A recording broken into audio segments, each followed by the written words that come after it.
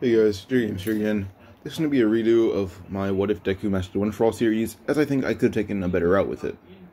Now, I'm sorry if I talk fast, and this What If is just, for some reason all day I've been just really excited and full of energy, so talk fast, that's just my energy peaking for no reason. So, yeah. But before I start, I have a fan on, because it's hot as hell in my room, plus I sprayed air conditioner around, not air conditioner, just air freshener. I don't know if I said air conditioner. I sprayed air freshener around this fan, spreading it. I also have my window open because hot. But if someone drives out loud music, you can understand why. Or if I end the music because it's too, not in the music, if I end the video because it's too loud, most likely because it's copyrighted music, or might have been. But yeah. Now, shut this What If off now. So, Deku would have cleared the beach. He would have cleared the beach in around 9 months. I would still give Midoriya 9 months. Not 9 months. He would tell Midoriya he has 1 month to train. With One for All, as he gives Midoriya a piece of his hair. Midoriya eats that piece of his hair, and then the next day, Midoriya comes back and does a One for All Trait Smash the first time. All Might tells him to direct it towards the ocean, which Midoriya does, but his arm breaks. His arm broke. All Might is like, don't run your mom, don't run to the hospital. I'll be right back. He brings Recovery Girl to Midoriya, and she heals him. Because of how bad Midoriya's break was in his arm, she volunteers to be his, not instructor, but their medic, until Midoriya can get decent control of One for All. Now, for a week, Midoriya would break his bones repeatedly, but Recovery Girl doesn't get tired of it. She knows that Midoriya is a kid, and All Might is trying his best to assist him. Recovery Girl then brings up that All Might's strength is all over his body, but it's more convenient for his arms. So he tells Midoriya that use a stronger limb, like your legs, to try to One for All into. But Midoriya still wants to be like All Might, but he's able to find a way in Recovery Girl's word, or find, not a loophole, but more like inspiration, kind of. Also going to a loophole in her words, where he starts trailing One for All throughout his body. As you see, his body about to they think he's gonna break his whole body doing this. But then Midoriya outputs it like a burst, but that burst turns into electricity, not shooting, but channeling on his body. And that's how Midoriya would unlock full cowling. He unlocks it in 1 week. That's the Recovery Girl's words. She didn't want to keep killing him, but she's okay with it because he's a kid, and she can actually tell that All Might is trying his best to make sure Midoriya doesn't keep breaking bones. There's 3 weeks left of training, so Midoriya would do these 3 weeks of training with All Might. And by the end of the 3 weeks, Midoriya has some of the scratches and stuff on his body, but not all of them leave scars. But there's one scar in his body that Recovery Girl could not fully heal. That was because All Might punched Midoriya in the stomach as hard as he could. Now, not using a United States Smash, but not as hard as he can, but pretty damn hard. Better than a Detroit Smash or anything, but on the scale of the United States Smash. Midoriya coughed up into blood, almost dying. But Recovery Girl was able to save Midoriya's life, and actually almost started to tell Nezu and higher up heroes about what All Might just did if he did that ever again to a student. Because Midoriya doesn't know All Might's going to be a teacher. Midoriya even announced it on live TV, because Recovery Girl told All Might that it might take Midoriya a week or 2, or maybe even more, to get into UA officially, if he does pass the exam, that being. Also, due to Recovery Girl being there, she makes Midoriya study a lot. So between Recovery Girl and All Might, he gets a very big balance of proper studying and proper physical training. Recovery Girl also insisted that All Might and Midoriya take martial art classes. So Midoriya's training was more like this. So Sunday and Monday and Tuesday, those are Midoriya's days of physical training with All Might, from around 7 a.m. where Inko went to work to around an hour before she got off. So between 7 a.m. to 5 p.m. That's how much Midoriya trained. And he barely even stopped unless it was time for breakfast or lunch. Sometimes even dinner, but yeah. He did that for a week or 2, 3 weeks in total actually. And then he barely had school, and he barely had school again, so that didn't really matter. And he would also Sunday, Monday, and Tuesday were physical training. Wednesday and Thursday, that's where he spent a little bit of time with Inko during the week. He even went to work with her sometimes to learn how she does her job, because it'd be very, very, very, very beneficial, in the words of Recovery Girl. But he also would spend some time studying if he didn't go to work with Inko. And then for the rest of the week would be just knowledge training, and even he went to like just different hospitals with Recovery Girl. So Midoriya learned a little bit of medical expertise from that. Well, he's not like a professional doctor, but he did learn a lot about like medicine and how to apply bandages. And he even got proper training or secret training from Recovery Girl on how to fix his own wounds, or at least fix them up properly so he can get to a hospital in time. But he even learned how to fix stab wounds or how to treat proper stab wounds and bullet wounds just in case, so he can get someone to the hospital. No, he can't cure them fully or fix them up properly or fix them up all the way, but he's able to like just maybe be able to keep someone alive long enough to get them to a hospital. But first week of UA, not first week, but first day for training. Midoriya for the written exam, he scores #1. His intelligence is through the roof. But let me pause real quick. So let's just say Midoriya got #1 or 2, which was a little shocking to everyone since, well, he didn't look too smart. Because so far, Midoriya was just a very big muscle head to everyone else. Because he was a little bit bigger because Recovery Girl had him eating a certain diet, and All Might had him working out this much all day. And even Inko had noticed this, but he had one specific scar from her, which is the one, the fist imprint on his gut, and that's still not fully healed. If Midoriya does push his body hard enough, he will start throwing up blood. But he's very close to being fully healed. But if he does start pushing himself too hard, that's when his body will just revert back to like the first time he got beaten up by All Might. But yeah, back to this. So Midoriya got #1 for the written test, and Ida's opinion about Midoriya were wrong. As Midoriya, because his muttering problem ended once he started going to work with Inko and Recovery Girl, because they're like, you can't mutter all the time here, and you get in trouble, and you get me in trouble. So Midoriya had to get rid of that habit or do it internally. So when he did it internally, he was able to think faster, and he learned the habit of thinking on his feet, and he got good at it. But now for the robots. Everyone has high hopes from Midoriya when Recovery Girl and All Might. But Ida and Ochako are curious to see what he'll do, because Uraraka still saved Midoriya for like the entrance, but yeah. But eventually, until it started, Midoriya, by the way, like his appearance is more like just a little bit taller, like an inch or two taller than Bakugo. But also right now he's wearing just like a green or light blue shirt, a little bit of what you want to say like sea green shirt, and then it's just sleeveless with shorts and high tops. Well, Midoriya proceeded to run through, kicking the first 0-pointer away, and Midoriya can use 8% on one for all full cowling. He's able to beat Ida's speed, kicking the 3-pointer right in the head, destroying it immediately. And Ida has to admire how strong Midoriya is. But Midoriya will consider like just like saving people instead, which Midoriya actually did really good, because so far Midoriya has a lot of combat training, which he knows he'll do really good at. So Midoriya got around like 30 points in total, and after that he decided they want to start helping people. So once he was finished beating up all those 0-pointers, 3, 2, 1 pointers, he began saving other people. The first person he saved was Aoyama, as once he grabbed Aoyama from the 3-pointer, he punched a hole right through it, destroying it. And he proceeded to save a lot of people. He even saved Ochako at one point, and eventually we have, like, once you have Ochako, he's like, alright, now we're even. He smiled as Ochako, but Midoriya was very handsome. He happened to be in the same arena as Ibara and Kirishima, and Ibara could tell, like, Ibara was actually just shocked that Midoriya was this strong, because he's dominating everything. Midoriya saved enough people to the point where he got 100 rescue points, which is already having him above everyone else, but he has 30 regular points. Well, he saved Aoyama, so 33 points. He saved Aoyama and if he did 0 point at the same time, so that's 33 additional points for your hero points. So Midoriya's at 133 points.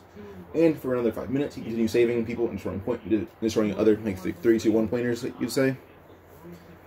But eventually, Midoriya, by the time he's walking away from everyone, like he's evacuating everyone, he didn't see Ochako run by, as he immediately ran around the whole arena looking for her. And eventually he does see Uraraka about to be crushed by some rubble as it was falling from a really high point. Midoriya caught it all with one hand, and he's able to hold up some of it. Meaning he flicked the air as hard as he can for the 0-pointer and hit it right, I guess, in the knee joint, which made it fall down. But he threw the rubble right at its head, pushing it back a bit. He grabbed Uraraka and ran off as fast as he can, as Ida was saying, this way, safe way. Ida looked at Midoriya as Midoriya thanked him, and when they escaped, Midoriya's like, so All Might jumped down in front of him, so everyone's shocked. All Might announced, and Midoriya had passed with a score of 245. Midoriya saved that many people, and most of the points, half of it are rescue points, the other half are 0-pointers. Not 0-pointers, just 1, 2, and 3 pointers. Only now Midoriya had more points than him, but barely got it. Now Midoriya holds a new UA record. Now, a lot of kids, Midoriya saved at least everyone there one time. So, as the gates opened, everyone picked up Midoriya, started throwing in the air, cheering for him. Bakugo had heard the cheering saying, Izuku, Izuku, Izuku. And Inko had arrived just to pick up Midoriya because she thought it ended by now, and she heard everyone yelling his name. She thought he was in trouble, so she looked, seeing everyone cheering for him. And Bakugo was like, how the hell is that little bastard better than me getting all those cheers? He even asked one of the people who wasn't cheering for Midoriya, this person happened to be Kirishima. I was like, how did he get that many points and all that? And Kirishima was like, he defeated a 0-pointer, beat All Might's record, and saved all of us. He deserves this. Kirishima then joined in, cheering for Midoriya. Ibarra even not joining at one point. But yeah. Now I'm gonna fast forward around 3 days. So everyone knows All Might is a UA teacher. He didn't have to spend time preparing all the recordings for it. But once Midoriya gets his letter, he would think, he'd just be very thankful that he got into UA, and everyone knew he got into UA because got number 1 on the intelligence score, or just written exam, and everything. Midoriya walked into class. He doesn't really wear the UA uniform the same way he does in canon. So Midoriya, he's had a mental change a little bit of a mental change, and a little bit bigger of a physical change. So Midoriya would basically just be wearing the blazer of the UA uniform, but doesn't wear them buttoned up. And he has a buttoned up shirt, just buttoned down a little bit more as well. He has his tie on too. So his appearance is very similar to Johnny Cage. That's the best way to say it, but he is taking pride in his appearance too. Well, Johnny Cage does, he's too prideful. But Midoriya is a very this humble person. So he's not as nervous as in canon. But he's more kind of like a Kai from Tokyo Revengers. Everyone knows he's scared of girls, but he doesn't show it. Kind of same way Midoriya, if a girl talks to him, he turns his head immediately and says, "Yep, how are you doing?" And he turns bright red. Everyone knows, he has a confident tone, but everyone can tell he's scared. Yeah, so Midoriya still gets to hug by Ochako as he immediately just froze and turned bright red as he saw his straight face, saying, "Yes, thank you, please let go." She let go, seeing his face, and immediately laughed a bit. She didn't say that, she said, "Oh my god, that's cute."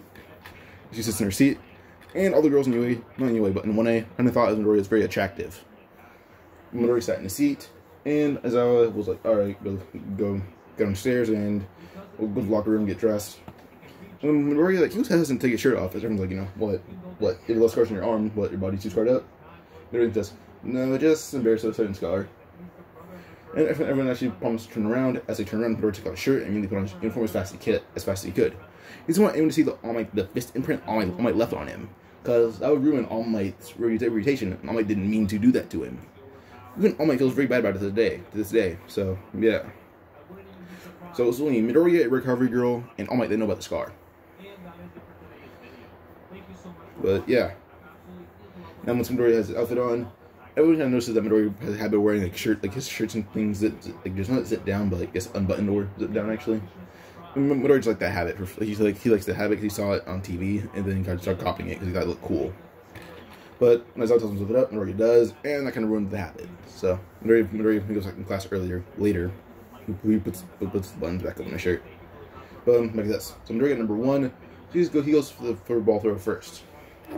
Midoriya will channel 10%, or actually 11%. 11% is his limit. He channels 11% to his arm and throws it as far as he can. And he gets a little bit higher than the actual score in canon, so hits around. So he just gets the highest score for this say that. So he's the highest score. And when he has the highest score, he got number 1. And then forever the test, Midoriya will place between number 1 and 3.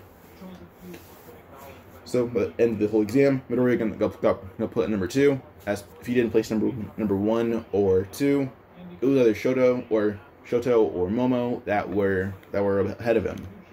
But Midoriya was able to beat Momo in the last test, which allowed him to get number 2. And him and Momo were actually kind of challenging each other at that point. So by the time it ended, Momo would just laugh, saying, "Alright, well, you win." Midoriya laughed, saying it was fun challenging her, as Midoriya had bowed before Momo, and everyone was confused on why he wasn't a recommended student. As I only know about One For All, and Midoriya had heard by everybody, no one thought he was a recommended student. And, well, everyone kind of everyone knows there's 4 recommended students, but they don't know who the other 2 are, and they think one of them is Midoriya. But as I says, no, he's not a recommended student. I can confirm that. But during the 10 months, I actually found some way to actually get proper training on his quirk so it doesn't hurt his body.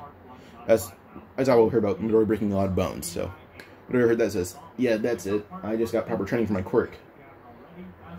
And Bakugo trying to ruin it says, oh yeah, how do you do that? That says, oh, well, like a lot of heroes, he probably broke his limits. He started training his quirk as best as he could. Midori nothing. Yeah, I cleaned Deku Beach. And I was like, oh yeah, we just go there, it's clean now. Well, I'm back to this. So they go in class, Midori buttons up his shirt again, but doesn't button up the blazer. And his sleeves are rolled up. They go through class, as Midori's going through it pretty well.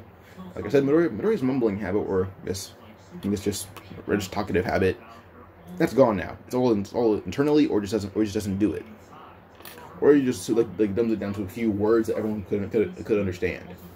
Maybe one or two sentences, but not as much as everyone else does. Not as everyone else, but as much as he originally does. So back to this. Now Midoriya. Next day, they have to do Heroes vs. Villains test. But Midoriya's costume is a little bit different. Yes, it's still green, and just to pay homage to Recovery Girl, some of this it's more like just a jacket, not just a shirt or a hoodie. It's just a jacket that he keeps open at all times. Some of it's like a mixture of green and white. But then he has a kind of a skin tight long sleeve shirt under that is as a mixture of not green, so just red with like hints of green lines on it. And not everyone, but all I can tell that's a homage to him and Recovery Girl, but in Midori's own style. Midori, because he moves so fast, does have goggles, which is also similar to Recovery Girl's. I guess the goggles or glasses. Is she pretty sure she has? Let me check. Yeah, so Recovery Girl's goggles on her face. Midori has some similar goggles, but they're just kind of like straps like Aizawa's.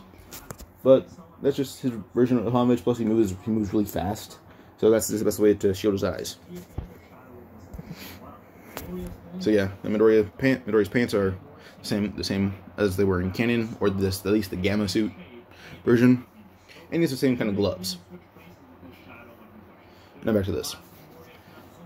And Midori also has like a lot of just certain drugs that Recovery Girl would give him if he was just too injured.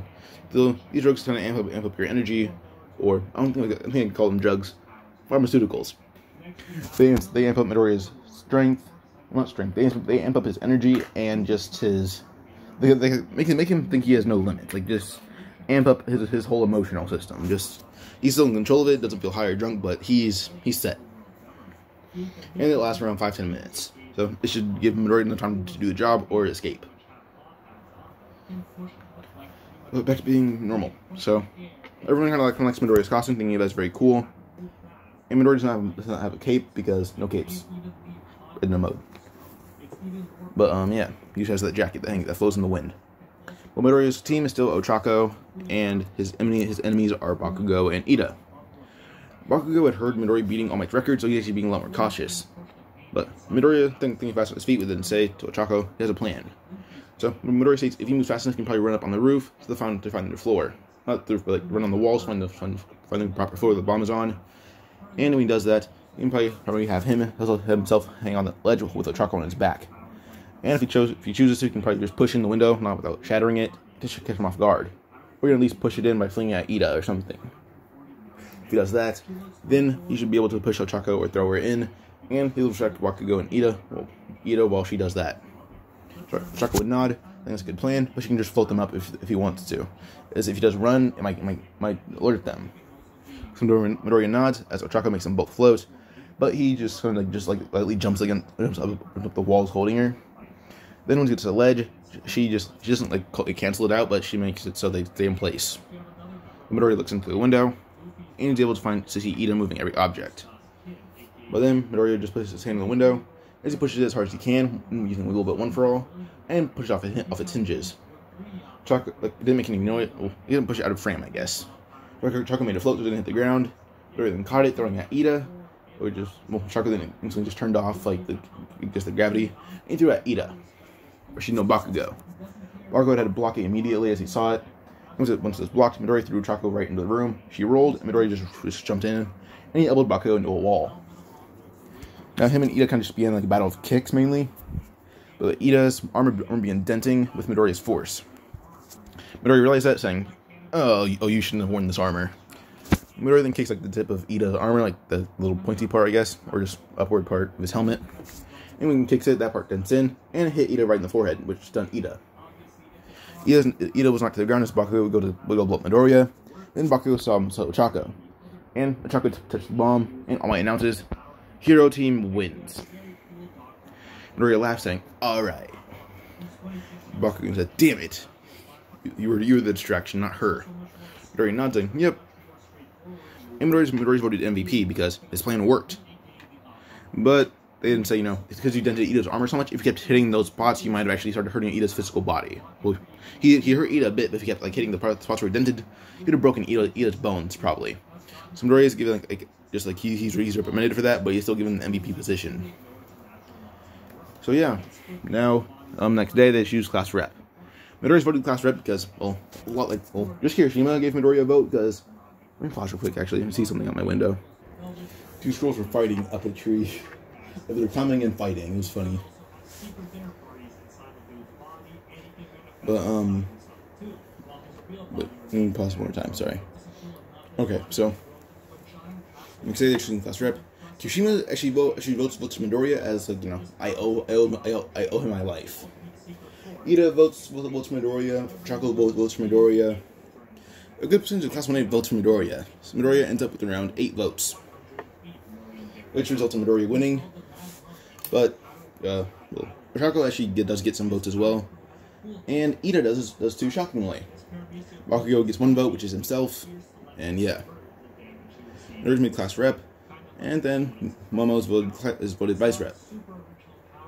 Now during lunch, the press does still trigger the alarm gates. Or the alarms in the gates. And Midoriya and Ida both see this. Midoriya actually picked up Ida, running as fast as he could through the hallway. I'm not using one for all, of course, because he might push people away. But then Midoriya uses a one for all, a 2% one for all hop. He grabs onto the pipes and tells Ida to climb up his body to get up there. Ida does so as Midoriya supports Ida, making sure it doesn't fall, and Ida announces it's just the press.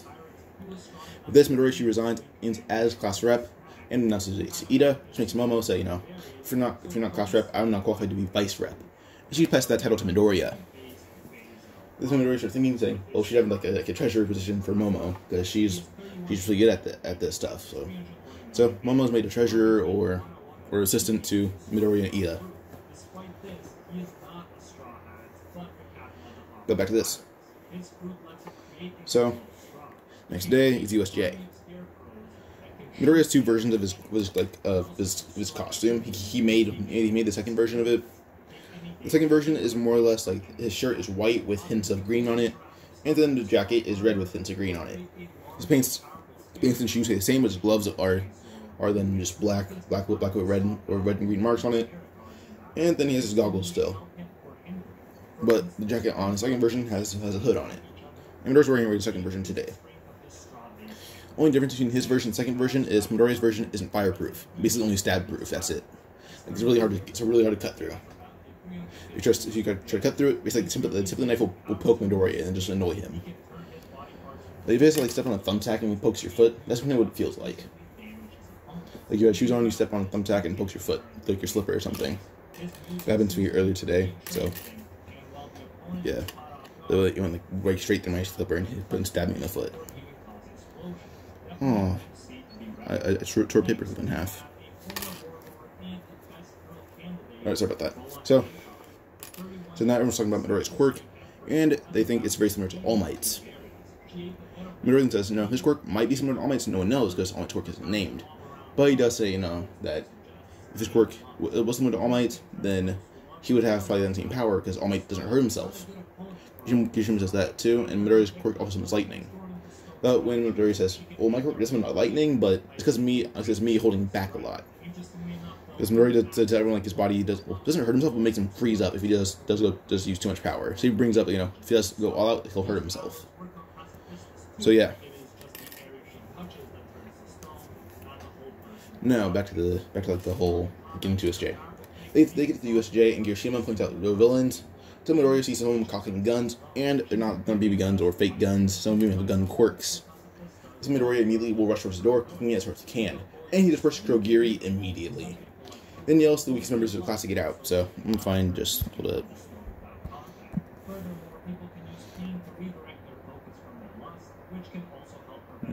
There we go. Okay, so members of class 20 that leave. So the ones that Midoriya tells to leave are Aoyama, Mina, Ochako, Ojiro, Koda, Jiro. So Aoyama, Mina, Ochako, Ojiro, Koda, Jiro, Toru, and Mineta. Those are the ones that are left. Tsuyu, Ida, Denki, Kirishima, Sato, Shoji, Sero, Tokuyami, Todoroki, Bakugo, Midoriya, and Momo. Midoriya has plans for them all. So I was asking, why isn't everyone else leaving? And Ida tells him, Midoriya has a plan. This is Midoriya thinking on his feet immediately. Midoriya thinks about an insulated blanket. He tells Momo to make at least just a blanket that can hold off Denki's electrocution. He nods as Midoriya throws it not around Denki, around Kirishima, and around Sato. And then around Shoji, Sato, and Kirishima. He tells those two, no, not those two, those three, go all out with your quirks as much as you can and run charge the villains with Denki on your back. So Denki gets on their back as the blanket is put over them, and they rush forward as kind of like a tank or a ram, pushing away all the villains, even knocking some out. Once in the middle of the villains, Denki lets out an all-out blast, and just knocks out a lot of the villains. Then Shoji, Kirishima, and Sato take the blanket off. Shoji will take care of Denki, and they begin beating up the rest of the villains. Then, once they're knocked out, he tells Sero to take them up as much as he can, and wrap their whole body, just basically feet to their neck, wrap them in tape. Sero can do that. He tells Tokuyami to provide cover. He tells Shoto, basically to make a barrier around basically just freeze up the door. Freeze it. Freeze the door. If they need to get out, he'll punch it down. Except Bakugo, saying, me and you can take down the rest of the villains that aren't being taped up.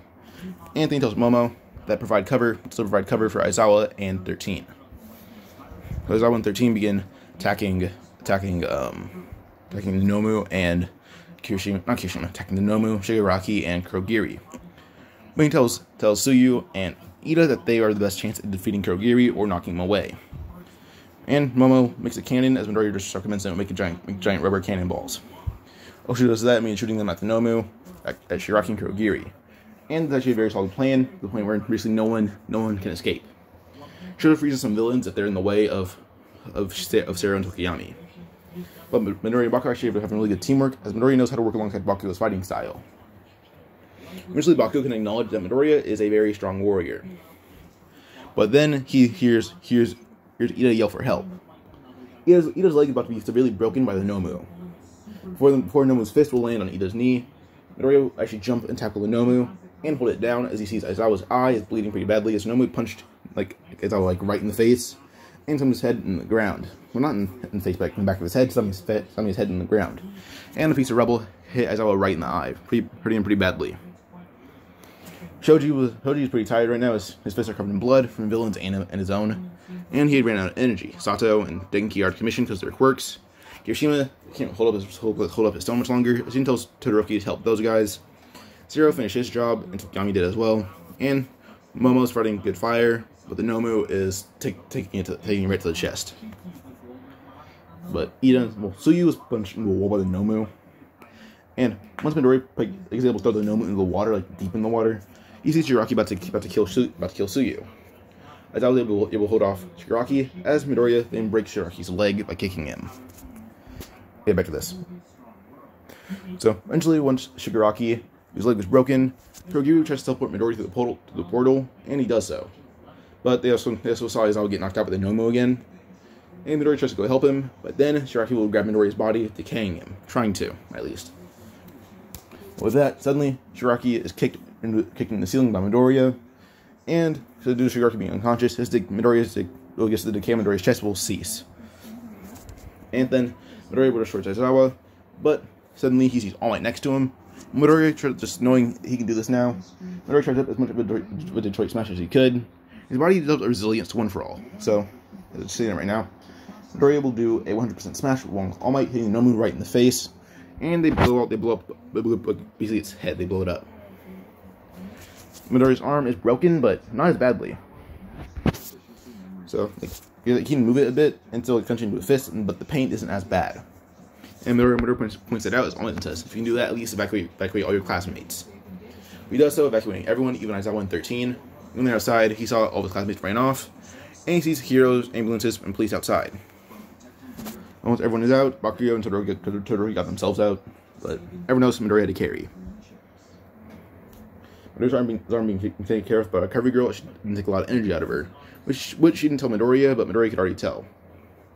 So Midoriya then is like planning to tell All Might this after the whole event is done. But then they see the Nomu punch through the ceiling. As like said, recovery girl, Rushiro said this actually. Recovery girl told Midoriya and All Might take up martial arts. All Might took up wrestling or boxing. I don't know which one to set it on, but let's say he took up on boxing. So All Might used a strong uppercut, sending Nomu through the ceiling, and he didn't use mighty punches. Like he just uses his actual enhanced physical body to do that.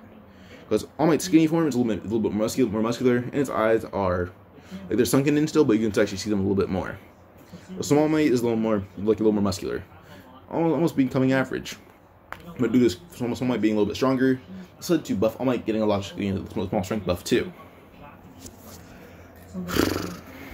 But yeah, so everyone's helped. Aizawa has a pretty messed up eye and a very badly broken arm, which Recovery Girl healed immediately. The eye she didn't do much about because it's damaged, but yeah, or the bone around it was. Everyone thanks Midoriya, and the next day they go into class. And first Midoriya brought up to All Might that his arm being broken didn't take a lot of energy out of Recovery Girl. So let's start brainstorming theories. Like, did any user have a healing quirk? Because Midoriya might be awakening quirks one for all. That was Recovery Girl's theory because she has more brains among them, I'd assume. But yeah, no. Now All Might will Google the quirks of all users, saying none of them had healing quirks. They have these quirks. They didn't go in depth on the first through 4th user, but like the 5th user, 6th user, 7th user, 8th user, 5, 6, and 7. And then he went on their quirks, but All Might and Midoriya are the only quirkless users. While Nana had a float quirk, Dagoro Banjo has Black Whip. The 5th user, so far it's just float, smoke, and Black Whip. Those are the quirks we have right now. And Midoriya can't do either of those. So Midoriya now says his body is developing a resilience one for all, and maybe even kind of like All Might. He doesn't take damage from one for all. Once All Might hears that, you're like, all right then. Well, the sports festival's coming up, so me and you'll be doing extra training with an old friend of mine, referencing Gran Torino. And Midoriya has met Gran Torino once or twice, but Gran Torino didn't join in on training. He's joined Midoriya, All Might, and Recovery Girl for lunch. So Midoriya and Gran Torino are acquainted. They're okay with each other. But yeah, so the sports festival is announced the next day, and Midoriya will do training for 2 weeks with All Might. And then Midoriya went from his limit being 8% all the way to, well, it wasn't his limit, but that was like the perfect percentage. If he used like anything above 8%, well, actually the actual limit before his body starts taking damage is around 30%. But it's like 30% like bruises or like just a lot of pain. And 50% is where his body will start getting bruises, even sprains, or just dislocating limbs. And then if he goes anything above 80, his bones will start breaking. So yeah, but Midoriya is able to get his percentage all the way up from 8 to around 13. But if he did anything below 30, his body just tenses up, and it's hard for him to move.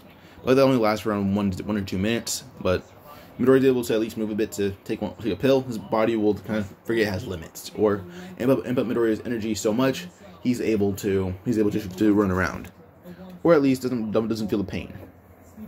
Like, it hurts a bit, but not as much as like anything above 30% does. So back to this. So the sports festival comes around, and Midoriya does have a few more scars, but only like 2 or 3. They're only like his hands. His arms look like how they do after the Force incident. So first test, the sports festival. Also, by the way, when Midoriya and Bakugo were teaming up, Bakugo then softened up towards Midoriya. And Midoriya's hero name is still Deku, but I'm not going over hero names yet. Well, his hero name might still be Deku. So, yeah. So after this, Midoriya, well, after this, but Midoriya, so the first test at the sports festival, I guess like the path you have to take. Midoriya can already tell or think that Shoto's probably going to freeze it, or Bakugo will let out a starting smoke screen to blind everyone. So one of those two are possibilities, so Midoriya decides to have his own plan. As soon as someone yells go, Midoriya readied up before they even said go. Midoriya was already at 10%. But Midoriya ran around everyone, punching the ground as hard as he can, making a big smoke screen. So Midoriya and Ida were the only ones ready to run forward. So with that, Midoriya and Ida were running. And Midoriya is keeping pace with Ida to tease him. Ida knows that, and that pissed him off. So Ida just started using reciprocal bursts as he can use it for a longer period of time. Ida began taking personal training up with Tensei and his parents, because that was the best way for him to learn. Because he talked about Midoriya, and they had an immediate urge to do that. Just train as hard as you can. And Bakugo kind of chuckled, saying, "Oh, you little bastard!" As he shot through the smoke as Todoroki froze everyone. But most of the class ran forward as fast as they could. With the 0 pointers, Midoriya just legit put it on in front of them and ran through them like they were nothing. And eventually Midoriya does pick up the whole 0 pointer arm, and he does get through everything up until the landmines. Midoriya started thinking on his feet as fast as he could when he heard about the landmines, and when he heard that they weren't actual landmines. That reassured him, but he didn't think they were at first. Midoriya started smacking him out of the ground as hard as he can, going up in the air. And eventually Midoriya would jump on one, see him flying high in the sky. And he lands on the landmines in the air, or pokes one of them, which triggers them all. Midoriya's then shot through the sky as fast as he could. Then Midoriya landed on his feet, shooting forward, using a burst of 15%. That was enough to get him over the finish line, but Midoriya's legs tensed up. When at the finish line, Midoriya clapped for himself, saying, "Alright, I did it." And he did that so fast that Midoriya was able to wait around 5 or 10 minutes before anyone else showed up to the finish line. But his explosion kind of pushed Todoroki into the ground a bit, because his body wasn't as durable to that kind of thing. But in second place came Bakugo, third place came Ida, fourth place Todoroki. Now everyone's keeping eyes on Midoriya, but someone that wasn't expecting Midoriya to do this good. It was one for all. Night-Eye. He was watching Midoriya in shock, because Midoriya got one for all almost 2 months ago, but he's doing this good with it. But you can tell him Midoriya's basically doing this good because he can think on his feet. And with that, he thinks that that's probably Mirio's only weakness. He can't think on his feet fast enough, or his plan won't be as good. Yes, Mirio is smart, but not as smart as Midoriya. Midoriya's intelligence is top of UA, besides the teachers. So yeah. But, the cavalry battle. This time, instead of no one wanting to be on his team, it's a lot of people. And then Midoriya starts thinking back to the entrance exam. Midoriya walks up to Ibarra, as she's why should I join you? Midoriya points out that, well, if you were against him, he would destroy a lot of her plants. And when she heard that, or a lot of her vines, she heard that, was like, alright then, that's a reason. So she joins his team. And says, also, if Shoto were to attack you, I can actually defend against the flames using my own shockwaves, which she's thankful for, even Bakugo. So Ibarra, Tokuyami, and Ochako. Midoriya is actually a horse, Ibarra is the rider. And Tokuyami and Midoriya are the main defenders. Actually, no. Ochako is the rider, Midoriya. I don't think the winner has to be the. I don't think the person with the points has to be the rider. But it make more sense for Ochako to be the one riding, while Tokuyami, Ibarra, and Midoriya defender. I hit myself in the face. Midoriya, Ibarra, and Tokuyami are defending her. Natsume is on Bakugo's team. Because, yeah. Or actually, she's on any team that wasn't that Ibarra was on. She took Ibarra's place for any team she was on. Now, all of 1A experience rapid growth, because they want to push to be like Midoriya. So Kirishima actually on the verge of unlocking Red Riot Unbreakable, but only one or two limbs can go Unbreakable. But only notable thing that happens is well, first off, Midoriya can carry all of his teammates to go forward as fast as he could, as fast as he can. So if he can carry all of them, they can drop down, but make sure Ochako doesn't fall off. And every team that wins stays the same, but everyone at the second exam, I think the second exam is the same. But Midoriya almost knocks out Todoroki. Almost. He punched Todoroki in the gut, but he didn't want to knock out Todoroki because he thinks that could be a good fight. So he uses 5% punch to the gut. which just makes Shoto throw up all over his team. But Enji can already tell that Shoto can go all against Midoriya. That will not beat Midoriya. Midoriya is either going to endure it, or can use an attack to counter his all-out. This is a spoiler, but Enji knows Midoriya might end up being the winner of this. So Enji walks up to All Might. I assume he knows about Small Might. I assume he does. So, let me check this. Okay, so Endeavor doesn't know about One for All, but let's just say that he knows that, oh yeah, All Might just has this injury that makes him just look weaker. He doesn't know that All Might has a time limit.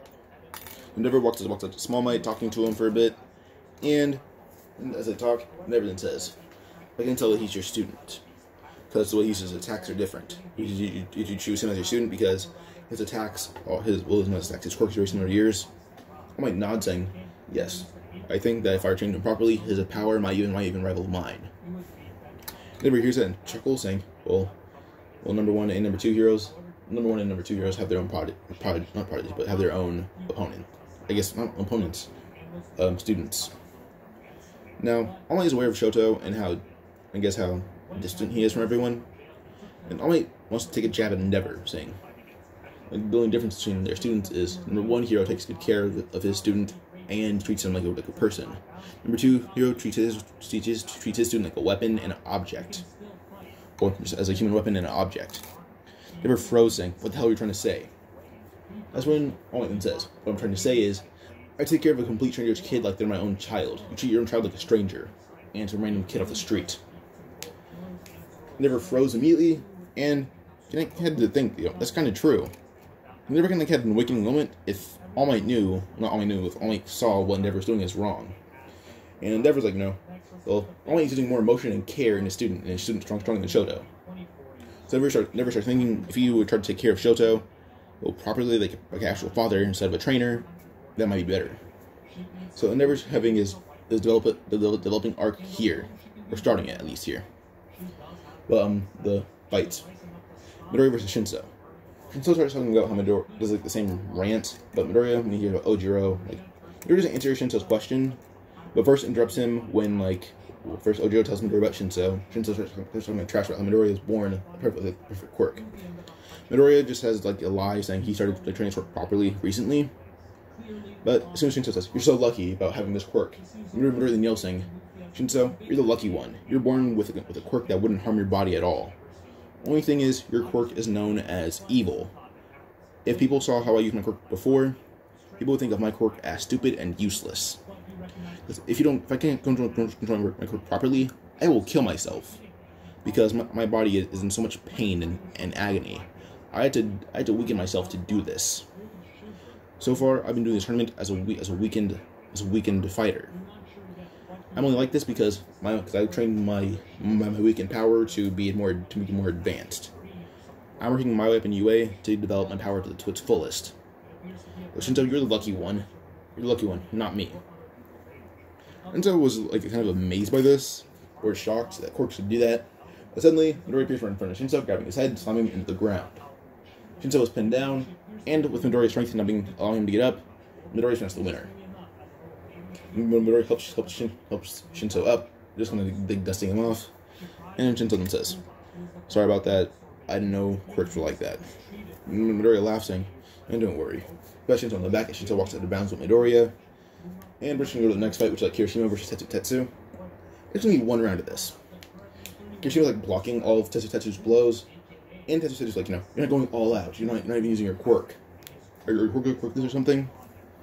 But then Kirishima says, I'm not quirkless, I'm trying to get an opening on you. Tetsu was confused suddenly, then Kirishima will just palm check him in the chin, using a heart and fist.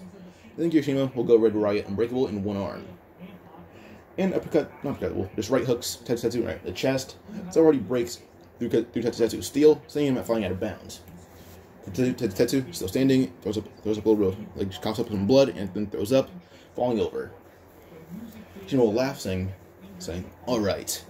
He claps for himself, and then, now, a spot where Tetsu and Kirishima were to fight again. That's going to be where Midoriya and Todoroki fight. Todoroki has the same rant and does the same backstory, but then Midoriya just talking him up. Midoriya dodged all the attacks, using flicks to destroy the ice. But Midoriya still does talk him up to Go all out. Todoroki says, I'll go all out if you can as well. Midoriya chuckled, hearing this, saying, alright then. Todoroki launched the giant just block of ice towards Midoriya. Midoriya would use full Cowling to push through it, as it looked like the lightning can block some of the damage off, but not all of it. Just like very small hints of the fire and ice. Once he gets close enough, Midoriya will launch out a blast of 100%, and it's a shockwave. Excuse me. Once the shockwave will hit Shoto, it breaks one of Shoto's arms.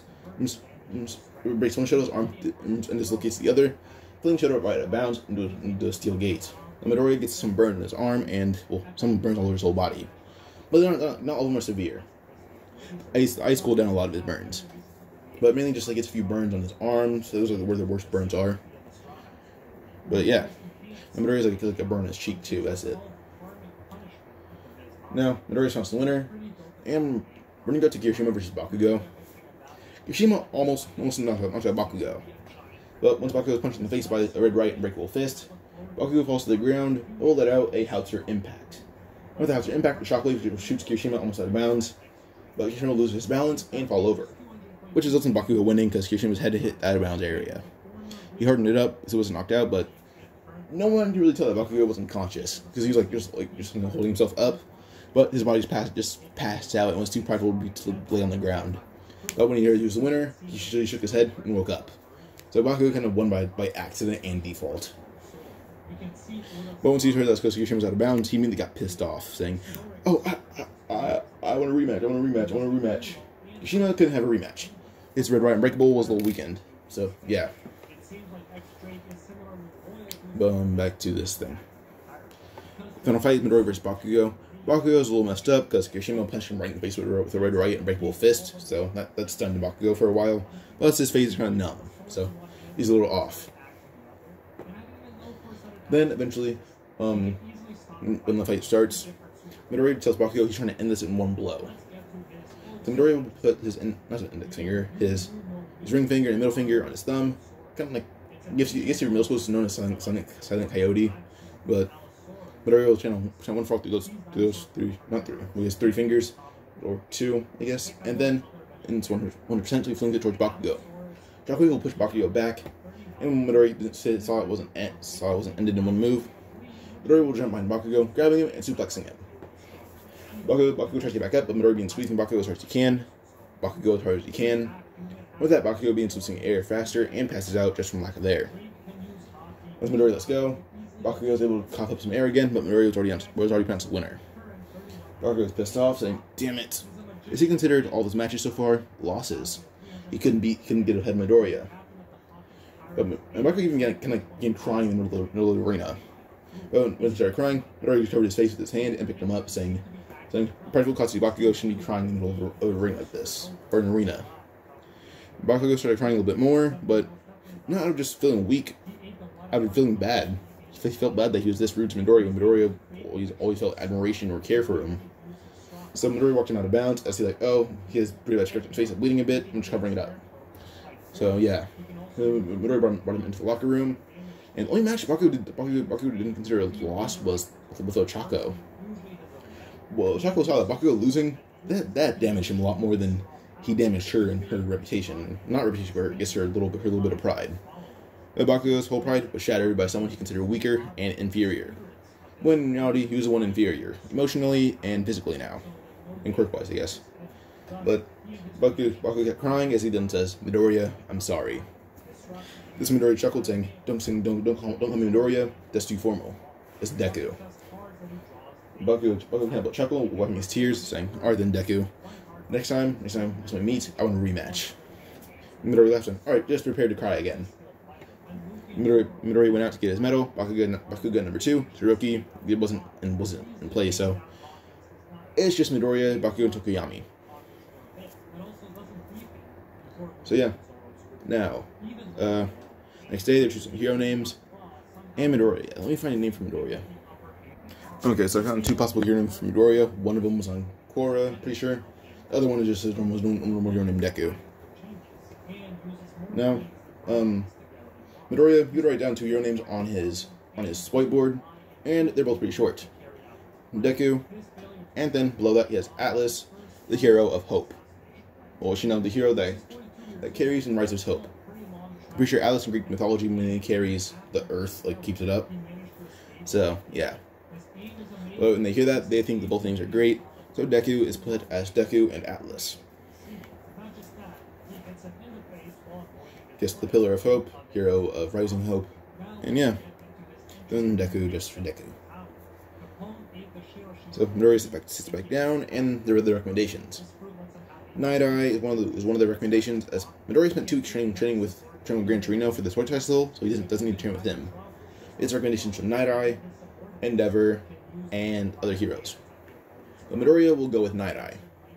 Johto was kind of sad that Midoriya didn't go with Endeavor, but Midoriya promises, next time we have hero studies or something, I promise I'm going with Endeavor. So Shoto nods and cool.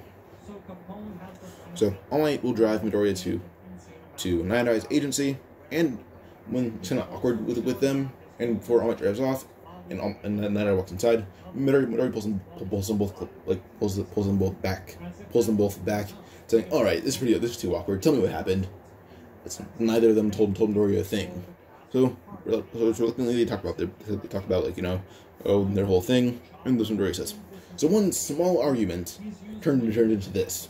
All right, nope, both of you make up now, both of you." And Midoriya did not leave or let either of them leave until they just settled it. Mirio, Bubble Girl, and Centipede even stood outside watching. And eventually they were forced to patch it up. Small Might is Small Might, so no one knows it's All Might. But they patch it up, and then they go inside. Night Eye still gives Midoriya the same test, but Midoriya's faster. Midoriya can use around 10. He goes between 10 and 15% one for all. 15% is his limit, but his legs don't like tense up as much. Like they tense up, but he can still move. So with his little bit of extra speed, he grabs the thing from Night Eye and stamps his paper. Night Eye will chuckle, saying, "The future even showed. It showed. I wouldn't keep it from you. You're just too fast." Midoriya laughs, saying, "Why'd you try?" Night Eye says, "I'm testing a theory to see if I can oppose the future." Midoriya laughs, saying, "Oh, mind if I try it with you? It seems fun." Night Eye would nod, and for a few days they go over the whole one for all and different villains. Midoriya and Mirio begin training too, as Mirio is able to beat the hell out of Midoriya for those few days, until Midoriya can advance one for all further in strength. Midoriya is able to push his limit is 15%, like I said, but in those few days, Mirio beating the hell out of him from morning to night. Mirio is able to stay permeated longer and go farther with permeation. So yeah, but Midoriya is also able to push one for all from his actual the perfect spot from is 11 to 13%. Well, he actually pushes his actual perfect limit to 17%. His limit being 25. So Midoriya's limit is pushed up by 10. So yeah, so Midoriya advanced. And Midoriya also was able to study with Centipede a lot. This made his intelligence even greater, which he didn't need, but it's greater. And Recovery Girl, Bubble Girl, and him got along pretty well. Midoriya was thinking about the perfect thing for everyone was laughter. So Midoriya already knew what to do for class 1A when he got back, which were full of laughter, but Bakugo, and I guess I'm pretty sure it's just Bakugo that needs more laughs. Maybe Momo and Jiro, but they laugh quite a bit, so yeah. And Shoji too, I guess. Back to this. So one day Midoriya was reading files with Centipede, and he discovers Overhaul. Centipede tells him about Overhaul, and suddenly Midoriya gets a text. This text is from Ida.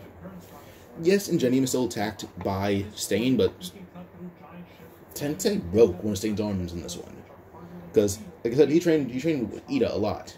Ida, wanting to catch up to Midoriya, wouldn't let Tensei leave training no matter what, unless it was hero duty. Or eating something. But, yeah, so Tensei got stronger and faster, and was able to break one of Stain's arms. But Ida was able to send a text to Midoriya to rely on him, because he already felt he was outmatched, and knew he was. So, when he sent a text to Midoriya told Centipede he's gonna shoot off to Hosu. Night Eye asked why, because he walked in. Midoriya says his friend's in danger. Mirio then says, "Well, do you want me to come with you?" Midoriya chuckles as he says this. I can take on Stain alone. You hear that? That's when Midoriya's out of earshot. That's when Nada's like Centipeder or Mirio, keep an eye on him from a distance. And Mirio sits up and leaves. The Midoriya will just only put on the shirt and he wears a jacket only. He puts a hood on so Stain can't see his face. The Midoriya shoots off using 13% of one for all and went as fast as he could. And he arrives right as Stain's about to stab Ida. But Blade's too close, Midoriya puts his hand right into the blade, letting Stain stab his hand. But he's able to push up, grabbing the hilt of the sword, and twisting it to the point where one for all are on his hand, the durability and strength, will snap the blade right off, and makes the blade fall out of Midoriya's hand. Or through his hand. Stain saw Midoriya was actually risking his hand for Ida, and can immediately tell Midoriya is let's say, a true hero. When he says that, when he sees that, he then says, a true hero arrived. I'll have a challenge then. And he's only fighting with a broken arm because no one can tell it's broken. But Midoriya then laughs, saying, your arm's broken. Saying, how do you know that? This Midoriya says, and never mind that. He pumps her straight Stain right in the face, as Midoriya's moving faster than Stain. Midoriya's moving at 15% of one for all. Midoriya then goes to 18%, which is making his legs freeze up a bit. But when he goes to 18%, he's able to knock Stain clean out. He's just going faster and faster to mess with Stain. But by the time Stain's knocked out, Midoriya is able to take his glove off, and will use some stuff from his belt to patch up his hand. Then eventually he does call for an ambulance to come. Well, when he tries to, but they don't answer, and that's when they pull up. Mirio already called them. So they arrive, they see a knockout Stain, and the Midoriya's just sitting on him.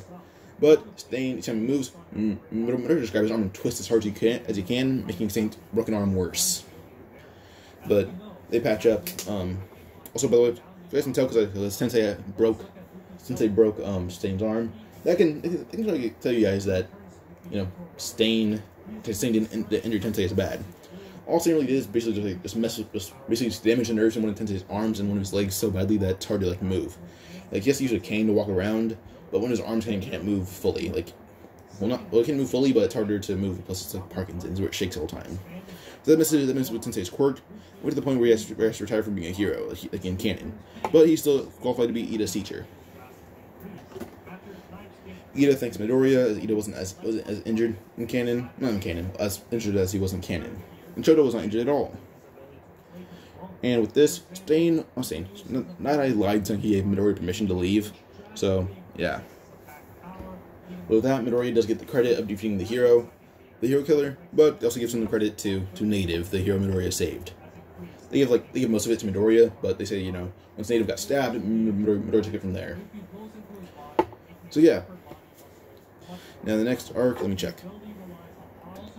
Now, I'm pretty sure that I had Shigaraki decay some of Midoriya's body, but I was bringing that up because Midoriya would end up going back to Nada's agency later, and the Midoriya would be in the changing room with Mirio. Mirio saw the multiple scars on Midoriya's body, and Nada happened to be going there after going to the gym. They all looked at Midoriya's body in awe, or Centipeder. Pretty sure Centipeder's a guy, so Centipeder's in there. And when they see Midoriya's body, they're shocked.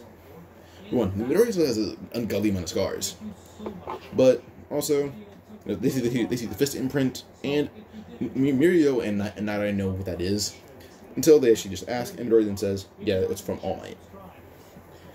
This is when Nada asks, "Was it on purpose?" And Midoriya says, "No, I was pushing him too far in training by just outsmarting him." And to get me away, he punched me, but I was too close, and the punch landed. So, yeah. So, that was mainly an attempt to make a shockwave to push Midoriya back, but not actually hit him. But it did, so, But then he points out the decay mark on his chest, which is actually just it would be a handprint if it didn't spread so far, but it's more like just a little line, like a line from where his heart is, going down to his waist, and then it just shoots off and just kind of a giant tree. A very thin, giant tree on his body. But where the branches come from, it looks like a handprint, which it is. But yeah, he points it out, saying it's still healing, but yeah, it should be good. And Midoriya points out that this imprint just fully healed, like the day he was fighting the Nomu. Well, not the day he was fighting Shigaraki. But we put the suit back on.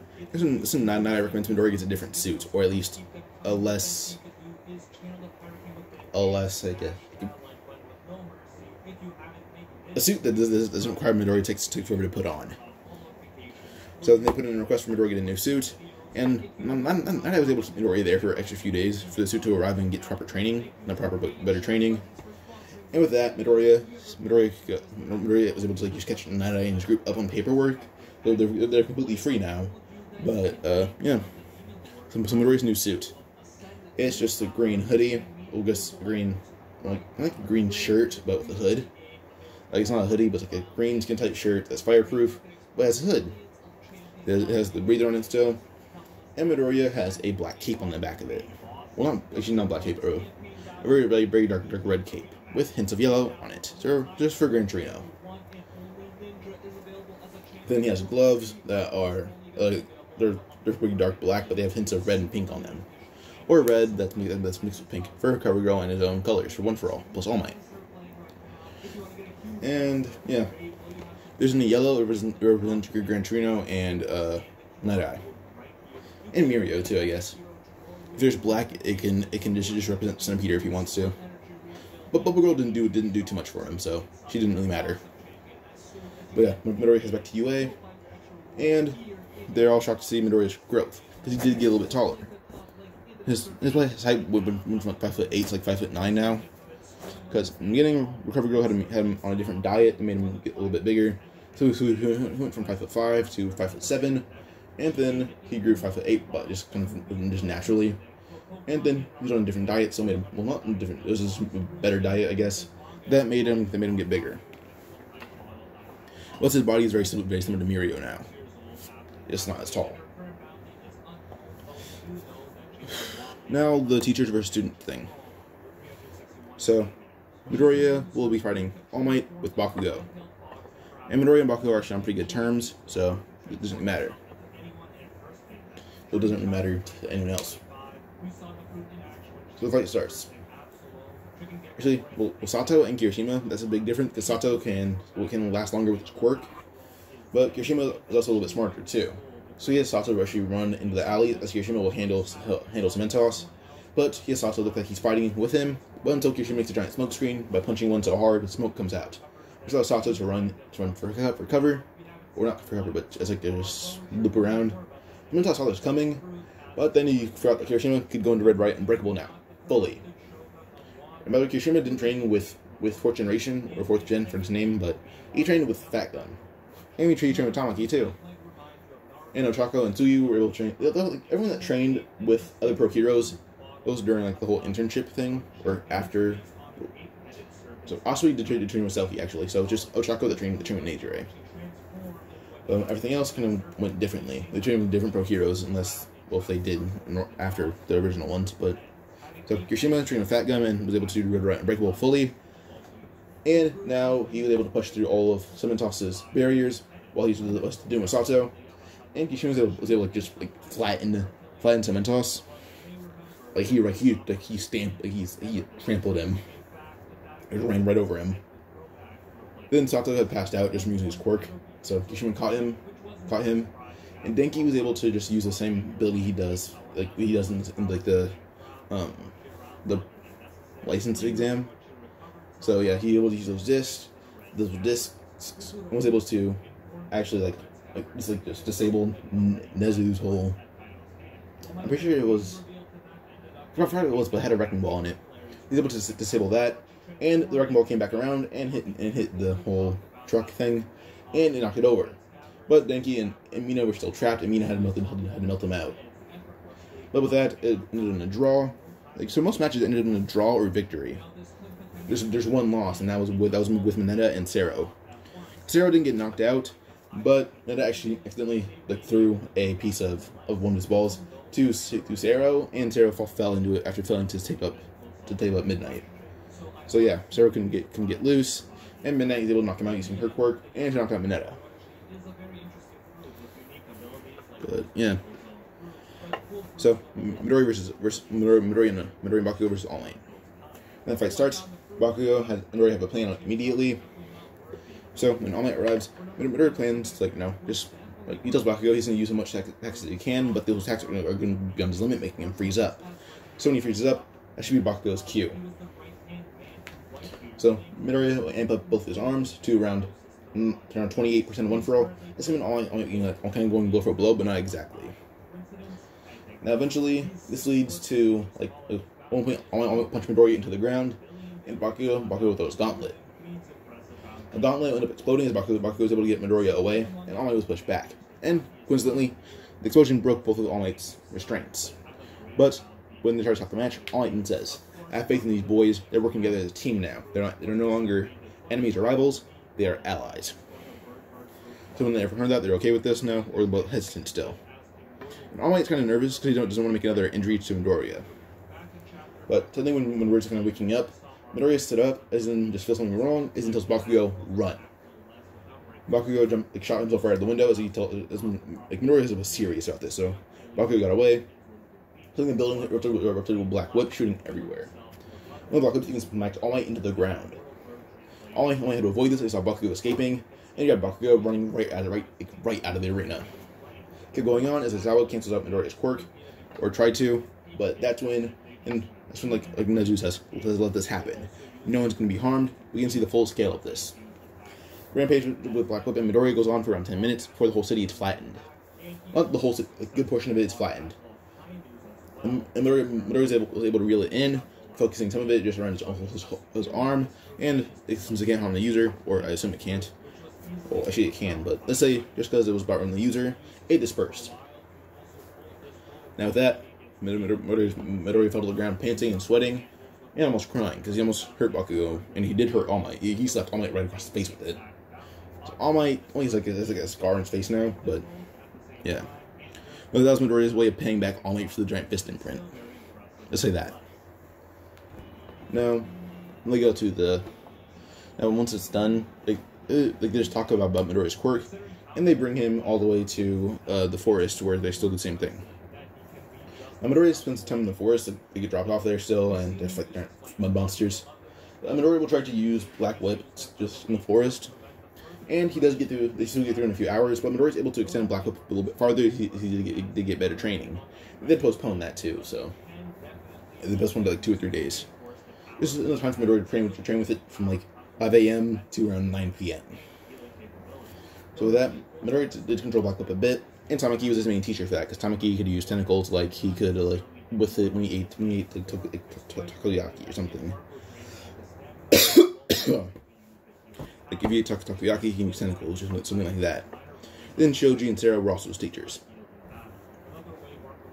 Eventually, when Midoriya did have like a decent control over like small parts of Black Whip, he was okay with that. And got the Force, that's better training because he had opponents that were trying to kill him. So Midoriya's able to use Black Whip to grab onto small things. That's really it, because they're really small tendrils.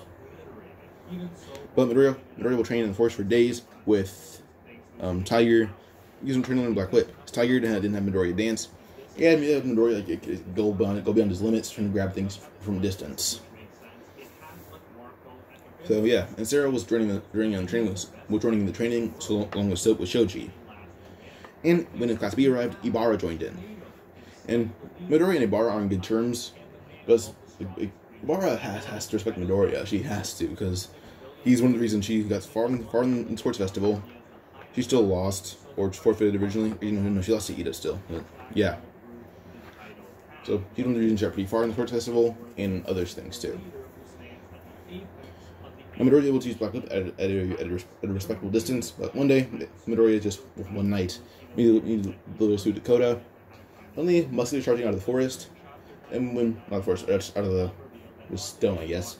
When Muskie gets close enough, one of the targets that they are told to just be careful about, Shiraki used, had a capture list, Tokuyami and Bakugo, that was the list, but one of the students that they were told to be careful of, Kirishima and Midoriya. Kirishima's right unbreakable would be a big problem. So, yeah, but Midoriya's a whole different problem, because they had fight him enough, but if they fight him too long, Midoriya might end up killing them. And I'm pretty sure Nezu is the UA traitor, so I'm pretty sure it was said in the manga, not said, but hinted at in the manga, Nezu's the traitor. So let's say Nezu warned them about Midoriya's Black Whip, So with that, they also got warned about that. And yeah, so Kirishima, Midoriya, Todoroki. Those are the three people they're warned about. But never started using more emotion and care in his training with Todoroki, which Todoroki can improve of. So with that, Todoroki got a little bit farther in growth, and he's able to use the same kind of powers he does when they train with him in the anime. Like when when one A's big three train with him in the anime. Todoroki's about as strong as that Todoroki. Yeah. Now, when Muscular would charge him Midoriya, thinking he's a strong opponent, he'd go all out. I mean, not all out, but he'd just transform his whole body around his muscles, around his whole body.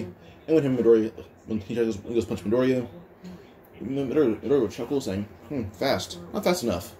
And then he appears behind Muscular with his fist out, and he's using 18% one for all. His arms and legs cinched up, one arm and two legs cinched up, and Muscular's on the ground, like, holding his face, like, what the hell just happened? As Midoriya moved insanely fast. Kota saw that and instantly could tell Midoriya was going to defeat Muscular.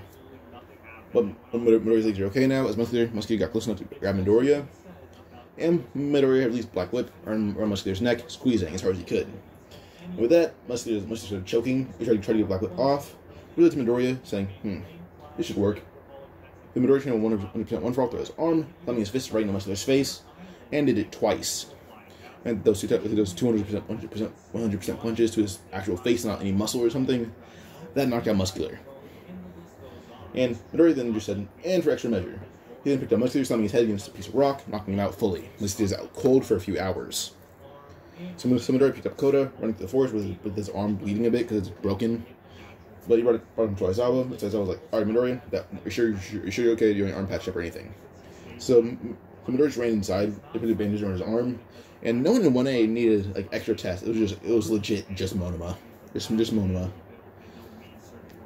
So Midoriya was able to bandage up his arm with a splint, and he's able to move his arm a little bit. But yeah. So Midoriya doesn't even want to fall on his arm, but he does just slap people if he needs to. So Midoriya continues to run through the forest. As Tokuyami is able to try to reel in Black Shadow, and he's able to tell Shoji, just be close enough to punch me in the gut, and that should subdue Black Shadow and knock me out, but Black Shadow will run rampant again after a few minutes. But eventually, they see Midoriya running through the forest, and they see Moonfish about to stab them both, as Bakugo and Todoroki are avoiding him. But then Midoriya just jumps in the air, kicking Moonfish right in the face, as Bakugo and Todoroki land an attack on him. So Moonfish is definitely down for the count. But then Midoriya looked at Black Shadow, and Tokuyami saying, well, not Tokuyami, just Black Shadow saying, do you really want to do this with me here? Black Shadow is aware of Midoriya's power, and immediately retreated back into Tokuyami, not wanting to fight Midoriya. Tokuyami said, did you just scare him? Midoriya nodded, saying, yeah, most likely. But, yeah. Now, other villains. So Midoriya is running through the bush with Tokuyami. Well, Tokuyami's kind of tired now, but Shoji's carrying him. So Midoriya, Shoji, Bakugo, and Todoroki are running through the forest. Suddenly, Compress is running them with Magna about to knock out Ragdoll. Which, let me check the names. Pixie Bob, that was her name. So Pixie Bob is about to be hit in the head by Magna. But suddenly, Shoji would make a diversion for Mr. Compress, which led to Midoriya uppercutting Magna right in the face, breaking his or her jaw, their jaw. Let's say that he broke Magna's jaw, sending Magna into a tree. They began coughing up a little bit of blood because Midoriya almost broke their jaw. But Compress saw Midoriya. Was like, damn it! He just flew towards Midoriya. Bakugo appeared right above Compress, slamming not slamming, actually just above him using AP shot, and one of the blasts shot right through Mr. Compress' arm, which made him just like, oh, damn it! I have to treat Magna. So they retreated, and Pixie Bob thanks Midoriya by kissing him on the cheek, and that made Midoriya blush, put his head in the air, saying, "Thank you, but please back up." Eventually, they look for Ragdoll, as no one has seen her for a bit. And then they see Spinner retreating with Mr. Compress and Magna. And they see Dabi about to actually kill Pixie Bob. Not Pixie Bob, Dabi about to kill Ragdoll. But Midoriya will grab Ragdoll, shutting her from the flames using his body. Then Todoroki will match Dabi's flames by using his own version of just compressed flames mainly. He will compress the flames into one point on his hand, shooting them out in a beam, passion, kind of like Iron Man does, with his like blasters, I guess. And that blue flame is able to shoot through Dobby's and hit Dobby in the shoulder. Now that took a lot of energy out of Shoto because he had to impress it a lot. But eventually they all have to retreat. Even Toga is a little upset, but Toga got curb stomped by Ochako and Tsuyu. So eventually Ochako was able to disarm Toga using some martial arts. These martial arts weren't like gunheads martial arts, but they were just some just basic martial arts. But when Toga was able to get free, this led to Tsuyu slapping her in the back of the head using her tongue, and Ochako kneeing her in the jaw. So yeah, Toga's almost unconscious at this point, and all the villains retreat, not having a single target. And Shiraihi, when they came back, the Dobby was holding each other with a hole almost completely shot through it. But then his muscular is gone, so it's Mustard. And by the way, what was it? Yeah, Tetsu handled him like he was nothing. He legit covered his mouth and went as powerful as he could using his steel. Kendo was like a shield, well not shield, was able to knock some of the smoke away. Tetsu jumped in the air and legit elbow dropped Mustard in the back, almost snapping his spine. But yeah, it's unforced, and with Midoriya's arm being healed, and the doctor's just so confused. His arm is broken, but just the bone is harmed, nothing else. And then the bone didn't look too bad, so they were able to heal it immediately. He's able to get out of the hospital in like 2 days. There's no issues to get out on the first day, but he had to have a cast on for like a week. That's really it. After that week is up, his arm is okay. But Recovery Roll and All Might are thinking like his body is getting a very adept one fraud to the point he's almost invincible using it. Well, the next arc is the hideout raid, I'm pretty sure. I'm gonna check that. Okay, so next arc is hideout raid. So Midori gets out of the hospital and is actually, his mom is actually very okay with him staying in UA and being a hero because, well, he's known as a hero to a lot of people because he defeated the hero killer, got most of the credit for it, and then he trained with Night Eye, which a lot of people knew him for, because he did a lot of patrols, stopping normal thugs and everything. People kind of, if you know who Midoriya is and you're a civilian, you would think that Midoriya might, or if you know about his bigger feats, you could think that he might be in the top 10 heroes straight out of UA. So Inko isn't too worried about Midoriya. She's worried about her injuries gonna stop him in the future. She's very much aware that it's not UA. They're actually doing very well with him because he's advancing further in his quirk. They're just worried that, she's just worried that he might injure himself again, and it might be too much. And Bakugo's not captured, but Momo still placed a tracker on one of the Nomus, and she fought that Nomu pretty good, along with Awase. So, Momo. I said Momu the first time, and then I said not Momo, because I think not Momu. So yeah, Momo was able to get a decent distance away, made a cannon, and just put a giant rubber cannonball in it, put it at the nose of his head, knocking it to the ground, and then she proceeded to make her own chainsaw that was able to be handheld, and began fighting the Nomu with it. It's Awase. She stabbed it around the Nomu's neck, and then Awase was welding it in place. And once it was welded in place, the Nomu kind of had to try to pull it out somehow. But then Awase had placed a tracker in the Nomu's hand, where it wasn't really seen. Yeah, so the whole attack on the force was a fail. But All For One saw it as a fail too, because he was shocked. But everyone's really strong at UA now. And Midoriya might actually be able to defeat Mirio, or all three of the big three, if you chose to. Not if you chose to, but if you went all out, using Black Whip. He might be able to defeat all three. But Momo still reveals that she placed a tracker on the Nomu, and they actually want some students to participate, but this is when the government's no, this is one of the most dangerous villains alive, we cannot allow them to participate in this. But Midoriya was waiting inside All Might's office hearing this, because he wanted to talk to All Might. But when the door started open, Midoriya went forward to jump back, and then started walking into the office, so no one could tell, except All Might. And All Might heard that, saying, "You heard the whole thing?" Midoriya nods. That's when All Might then says, "Well, Midoriya, I don't want you to come, but if you decide to assist in battle with us, I will tell you this. I give you my wholehearted permission to fight All For One with me. But the villain, I might get in trouble for letting you do this." Midoriya nods, And it just happened that the main force that went to whole battle with All For One is there, along with Bakugo. So they hear this, Bakugo and Chuckle saying, "So are we going with him or not?" Ida is a little nervous with him and says, "Fine, I'll go. I do owe him a bit for saving me in the entrance exam, and I also owe him for saving me against Stain. So this is my way of repaying him." So yeah, now the night of the raid. So Midoriya would end up also the dorm thing that was established a few days before this. Not that long, like a little bit after the forest, but not after the hideout raid. So Inko was okay with Midoriya going to the dorms because one, he's a class rep. Everyone would need their class rep with them, but also he's a very good friend with everyone in UA. Even a few kids from UA have gone to Midoriya's house. So yeah. Back to this. So when the hideout raid starts, Midoriya puts on his hero suit and goes to a nearby roof. And he waits on it. Suddenly he feels a tug on his cape, being a little confused, thinking it's a villain. He's running with his hand ready for a punch. And he sees it's Bakugo. And Ida, Kirishima, Momo. And Todoroki. Yeah, I forgot Todoroki was there.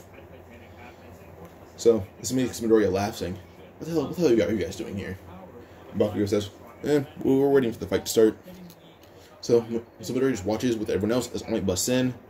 And then Midoriya sees them all leave, because Midoriya putting aside the base. He didn't know where the tracker was. But when more villains wait outside Nomu's hideout, Midoriya arrives there, and he begins, like, when some Nomus are trying to just go around inside, Midoriya and everyone else takes them down, but when the heroes start arriving, they hide. But back to not before, but a little after that. Eventually, when All For One appears, he's with the rest of the league. Midoriya looks at Shigaraki, who's been in training for All For One, and he's obviously a little bit bigger, like a little bit more muscular, I guess. So this is when Midoriya will rush at him, fighting him, and Shigaraki will try to resume the decay, saying, "So my decay didn't kill you." Midoriya laughs, saying, "I can tell you're stronger now. But I'll tell you this: your decay was a little too weak because I was able to live through it because you were knocked out." Shigaraki heard that, saying, "Well, I got stronger. That should be the case now." Hold up. Sorry, just had to fix that thing. This thing on my eraser is messing up. Okay, it's good now. Like this. So Midoriya and Shigaraki begin fighting with like some playful banter and just trash talk. But eventually, All For One appears right next to Midoriya, punching him into the ground. Because All For One took his attention off All Might and started to beat Midoriya. And when All For One was beating the hell out of Midoriya, because Midoriya wasn't fast enough, this Midoriya says, "Come on, Black Whip." And he knew his Black Whip from All Might, but yeah. He punched All For One in the face, and All For One says, "Was that it?" So then the Black Whip shoots out, wrapping around All For One's neck, as Midoriya then threw him in the air. All For One tried to use like the tendrils to seal quirks or forcefully activate him, but Kirishima stood in the way. He was going to Red Right and Breakable, and they broke him. Well, they couldn't pierce through Kirishima's rock. Midoriya ran up them as fast as he could, as Shoto then froze them. Well, Shoto froze them, then Midoriya ran up them, and he needs All For One right in the face, sending him flying into the ground and breaking his mask. And eventually, the rest of the league has to deal with those students. But Shigaraki's decay is able to make them all run away because they realize that it spreads out the ground, and if it touches them, they're dead. But then suddenly two high-end Nomu are released, and one of them begins fighting Todoroki, who's fighting Spinner at first. But then when Endeavor sees Shoto's being pressured, he then just says, "Shoto, freeze the lizard." Which Shoto then starts thinking, saying, "Oh yeah." Then he freezes half of Spinner's body, which makes Spinner fall unconscious. I'm pretty sure if a lizard gets too cold, it might just go into hibernation or die. But let's say it made Spinner go into hibernation. So with that, Shigaraki says, "Damn it." As All For One even saw that, says, "You guys can leave." He sends the league away. Or has Kuroji send them away. But then with that, the High Nomus begin fighting the UA students, plus Shoto and Endeavor. Instantly they're fighting Hood. Shoto was able to freeze half of Hood's body. His Endeavor would use Prominence Burn, Now Shoto will never have a few new scars because of Hood's durability. Never has that scar on his face, but Shoto now has a scar on his arm. He tries to use that compressed beam, but this is when Hood just like smacks Shoto's hand in the air and makes Shoto burn some of his arm. Or something like his hand was like out of control now because he can fully control it. But a little bit of his arm gets burned by his own hand, and some of his shoulder too. So going from like his elbow all the way up to his shoulder, it gets burned. So yeah. Shoto just freezes it to cool it down, but it still hurts a lot. And they still defeat Hood. And now Midoriya and All Might versus All For One. The two high and no moves. Well, Hood was defeated, then the other one was defeated by Ida by just kicking it so hard it got crushed. That was just Ida using her burst full power. And he still tore the engines out of his leg, or earlier. He did that in the forest. Now, Midoriya and All Might versus All For One. So Midoriya is going as far and strong as he could in the whole fight. When All Might gets put in All Might form, Midoriya and him both hear about Shigaraki being Nana-Hashimoto's grandson, which makes All Might freeze up for a bit, and Midoriya has to grab All Might out of the way. Suddenly, one of Midoriya's tendrils about to stab Midoriya right in the head. It makes Midoriya's danger sense activate, which forces One For All to go 100%, shooting Midoriya right in the side while holding All Might. Now Midoriya's legs are not broken, but they tensed up. So Midoriya lands, dropping All Might, saying, "Damn it, my legs hurt." They're bleeding a little bit, but they just mainly tensed up. Midoriya and All Might begin talking as Midoriya describes what he just felt, and All Might begins thinking of the fourth user's quirk, Danger Sense. But he doesn't look at the full scale of it, so he can't really say it's Danger Sense. But he thinks Midoriya's bodies might just go all out when sensing danger. That might be the cost of it, not the cost of the ability of it. So Midoriya began fighting All For One All Might again, and eventually when All Might butts to use 96 to smash, Midoriya puts his fist next to All Might as he goes 100% in his arm, and then yells 1,000,000%. All Might chuckles as he yells Detroit Smash, and that punch is basically a little bit stronger than the United States Smash, and once it lands, it knocks out All For One completely, even cracking his skull. The weather still changes, but once the weather changed, Midoriya held his head up in the sky as rain began falling. So Midoriya falls on his back, laughing, saying, "We did it. We defeated the #1 villain in the world." But Midoriya began thinking about Shigaraki and how he could tell he was stronger. And Midoriya immediately realized something, but he didn't want to say it in public.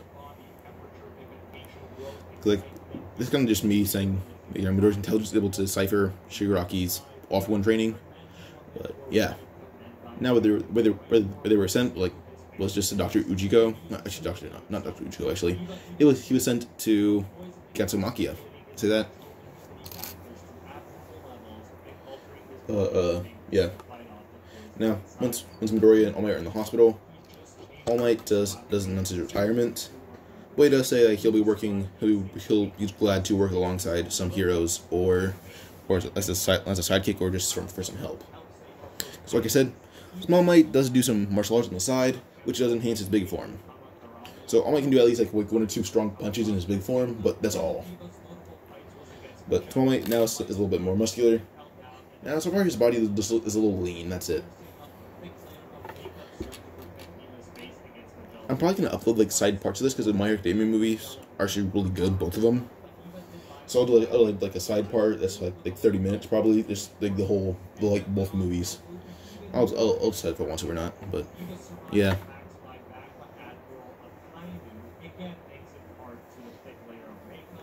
But like this. So next arc is going to be provisional license exam, but I'm not going to go over that yet. So once Midoriya and All Might in the hospital, they're chilling out for a bit, and Midoriya is talking about how Shigaraki was stronger. Now Recovery Girl is in the office with them, and as Midoriya starts talking, Midoriya then says, "So All For One can give and take quirks, right?" Well, it might be possible there's some other way to do that because of his intelligence and the way he uses quirk. I can guess he might. Sorry. Okay, I'm back. So,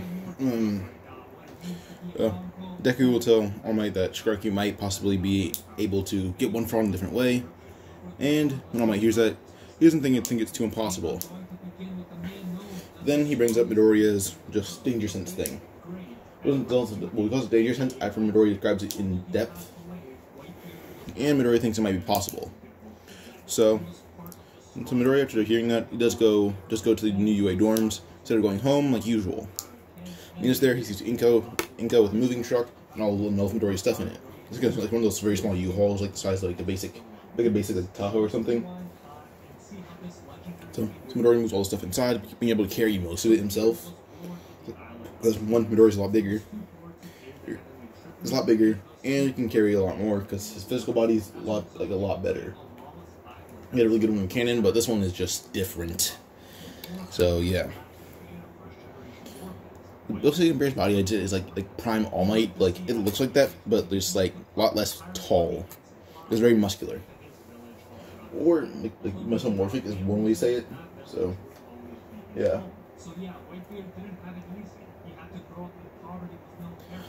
When Midoriya moved all the stuff in, they all were like, hey, we should like do this like room competition.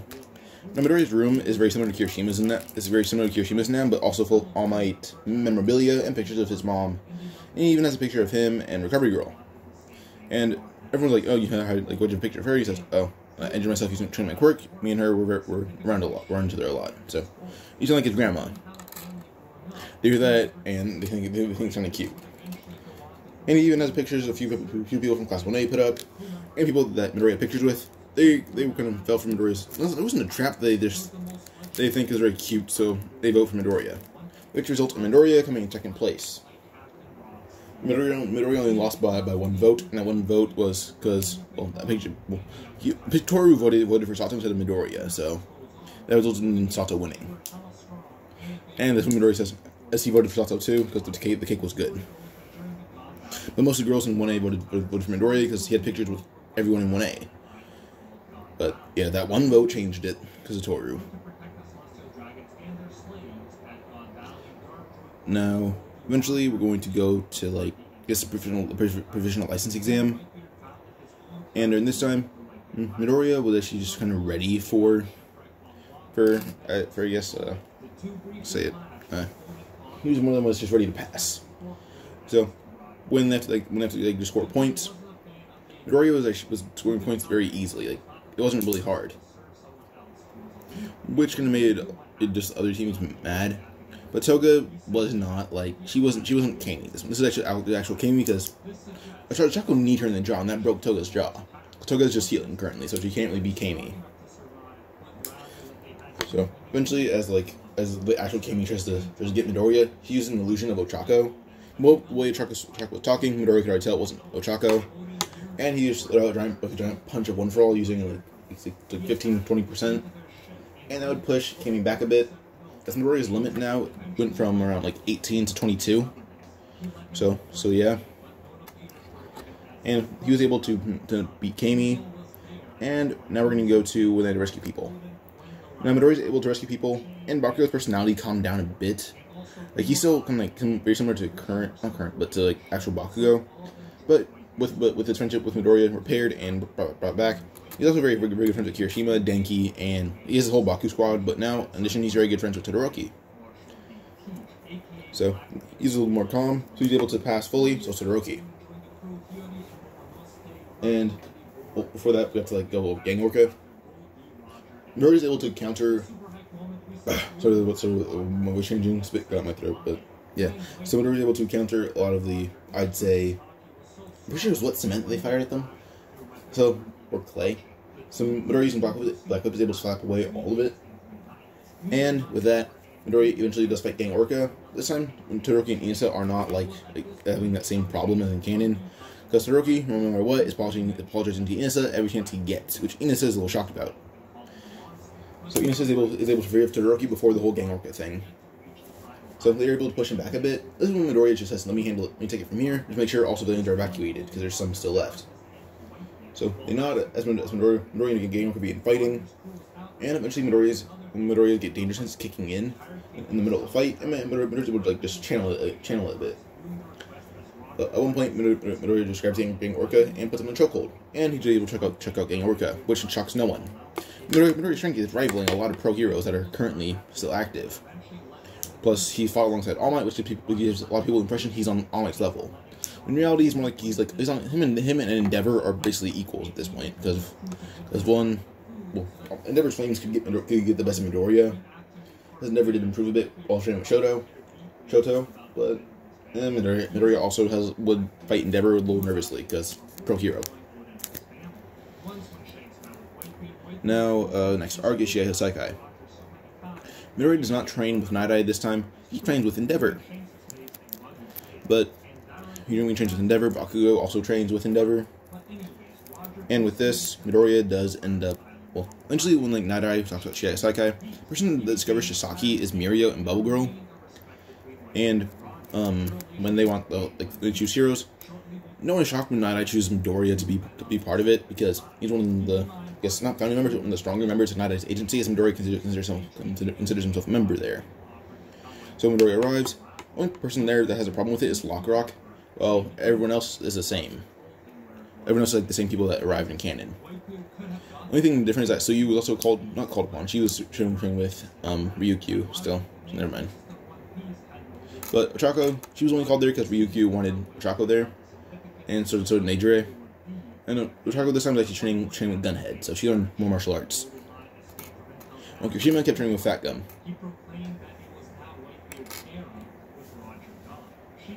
So, yeah. But everything goes the same up until the raid. This raid starts, or once they're at the gates, old big guy will still bust through.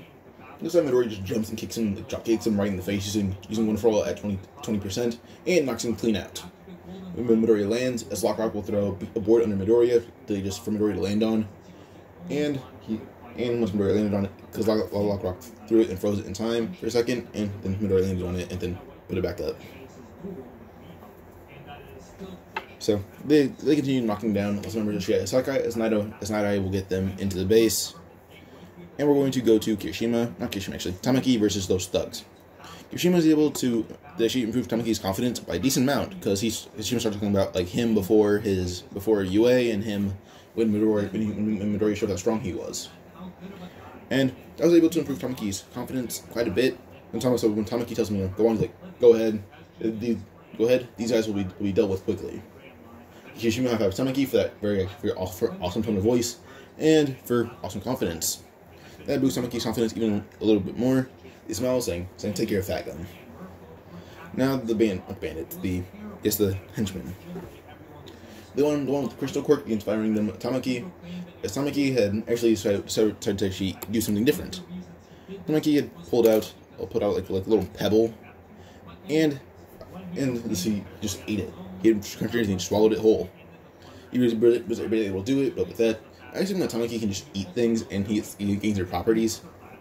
With that, Tamaki's arm begins turning to stone, or getting a little bit of stone around it, and he begins fighting the crystal guy. The guy with like the pull thing, we can pull things towards him. Let me just Google his name. His quirk is larceny, so the guy with the larceny quirk, you can't pull anything towards him, but you can actually like pull a weapon from his knocked out friend towards Tamaki. Tamaki, basically being a stone temporarily, is able to just withstand it. At one point, he claps it, just slams both of his fists into Yu's head, knocking him out, and he looks at Setsuno. I'm pretty sure his name is Setsuno. Turning towards him, as everything that's falling towards him, he is able to dodge, until he sees it's a gun. Tamaki will use his fingers, it turns into tentacles. After the gun is able to swing it around as fast as he can, and blood rushing is still active. Tamaki slams the gun into his head, knocking him out immediately. And Tamaki, to make sure he stays conscious, will just axe kick him in the head until he's going to be out for a while now. Tabe woke up thinking, his comrades will still be up, but Tamaki is just there sitting on the two of them, saying, "Alright, you're next." Tabe then ran at Tamaki. Tamaki would use like tendrils, but he bites through, well, not tendrils, tentacles, and Tabe bites through them. Tamaki can tell his quirk involves biting things. So Tamaki thinks his quirk might be a little too useless against this, so he might just have to go result to brawling, like just grappling him. So Tamaki runs at him, and him and Tabe has to avoid Tabe's teeth. When Tabe gets close enough, Tamaki will pump him in the chin, and then punch him on top of his head, which sends both of his jaws together, and Tamaki chuckles as some of his teeth just break or shatter. Then Tamaki will grab his head, kneeing him in the mouth, breaking all of his teeth, and knocking him out again. Tamaki just binds him up with, let's say he has some rope, and he just ties him up with it. And Tamaki will bring every weapon out of the room, putting it away, and make sure that there's no rubble that they can use. So yeah. But he makes sure that Yu is double restrained because he was separated from them. But Tamaki just sits down as he's kind of tired. Just from hand-to-hand combat and avoiding Tabe's bite. But now Kirishima versus Kirishima and Fat Gum versus Rappa and Tekai. Yeah, Rappa and Tekai. Or Tengai. I forget his name, but I'm going to say Tengai. Tengai and Rappa versus Fat Gum and Kirishima. But Kirishima is able to go right Unbreakable because he unlocked it a lot earlier. And when he's fighting Rappa can acknowledge Kirishima's strength is like just horrifying. Eventually Kirishima is able to dodge from Rappa's punches, and he jumps up in the air and just basically slaps Rappa across like it scratches him and makes Rappa's face bleed a bit. Some blood gets in Rappa's eye because it was above it, like one catches on his forehead. With that, Kirishima will take the advantage, kicking Rappa right in the groin. With his foot, he didn't harden his foot because he has some sort of honor as a male. So he kicks Rappa in the groin, not hurting his feet, and he's pushed with Riot Unbreakable. And Tengai was about to summon the barrier, but Fat Gum was attacking him, so he couldn't just do anything against that. When Rappa was kicked in the groin, he's then kneed him right in the face, knocking him out. Same fashion, Tamaki defeated Tabe. And this when Tengai looked at Rappa, who was unconscious. Shima then just like kicked Rappa in the face again, using hardened foot, knocking him out. Well, he was still knocked out, but that would ensure he's down for a while, or at least get a concussion if he woke up again. Eventually, Fat Gum was able to catch Tengai off guard when he looked at Rappa and knocks him clean out. Now Kirishima just looks at his arms are pretty badly bruised. They find a medical room and they start patching up his arms.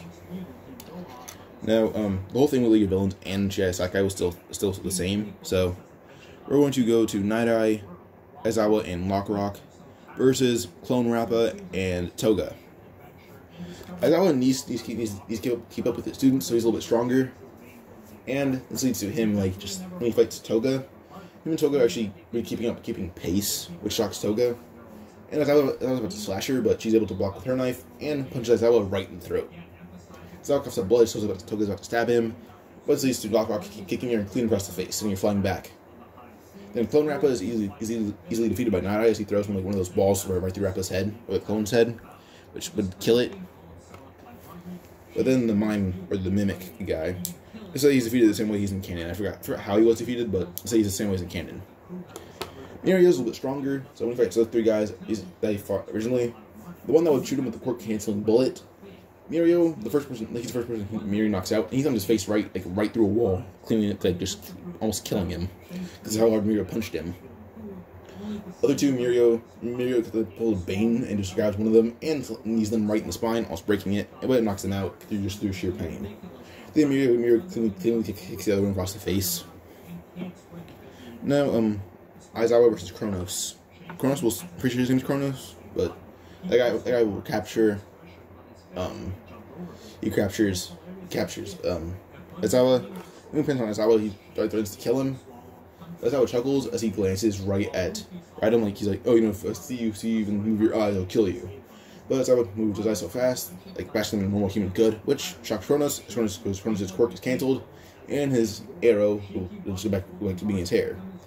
Aizawa proceeds to hold Kronos down and beat him until he's unconscious. Like, he punches him in the face until his face is covered in blood, and he thinks that's enough.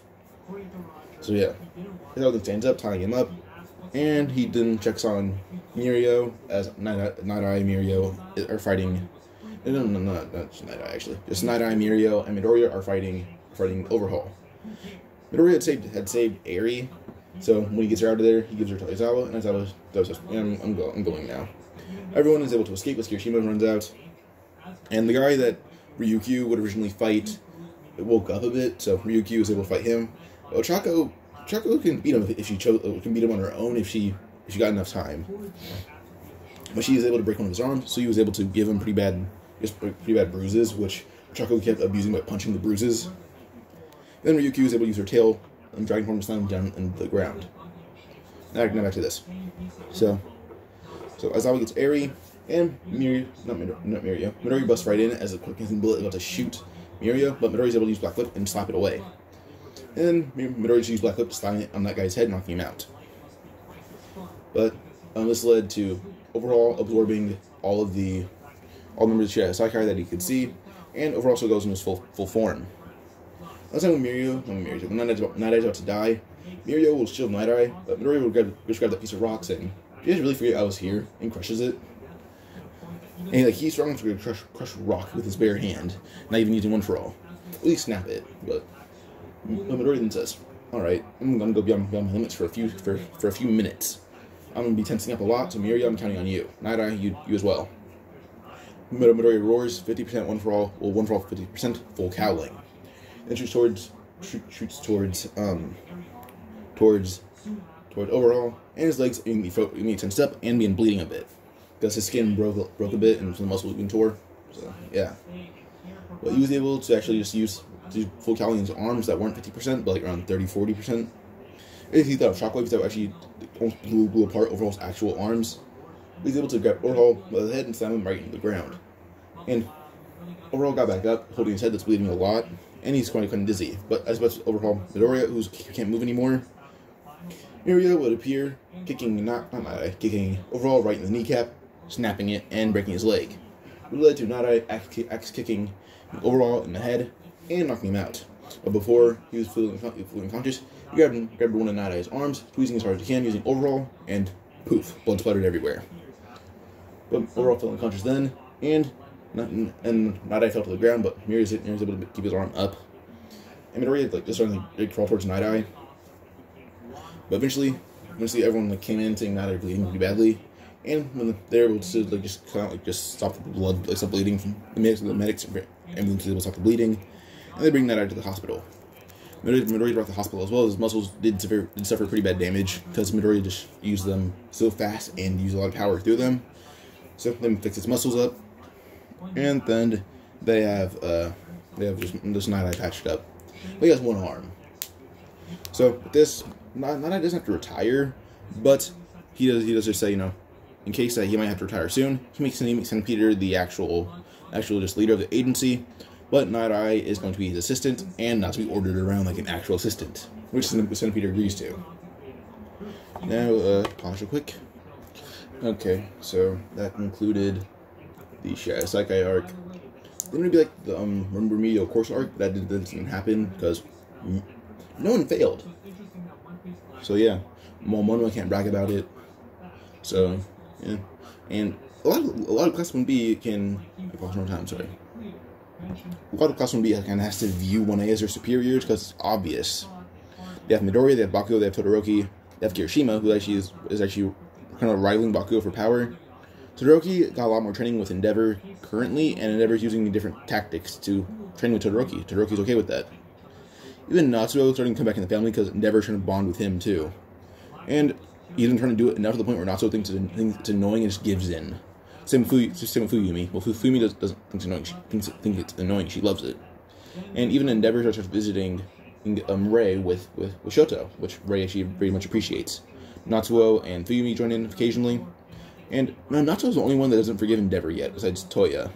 Because Dabi's Toya. You guys haven't seen news about that all over the place for a while ago, actually. You guys don't know that by this point. You either don't care about Dabi's actual identity, or you guys just prefer to hate spoilers, even though the spoiler was very, very hard to avoid. This is before I started reading the manga. Or actually reading it religiously, but yeah. Now, back to the whole thing. So, we start talking about, we started going over, I guess it would be the Pro Hero thing, where the rankings are established. Let's say Midoriya is attending this.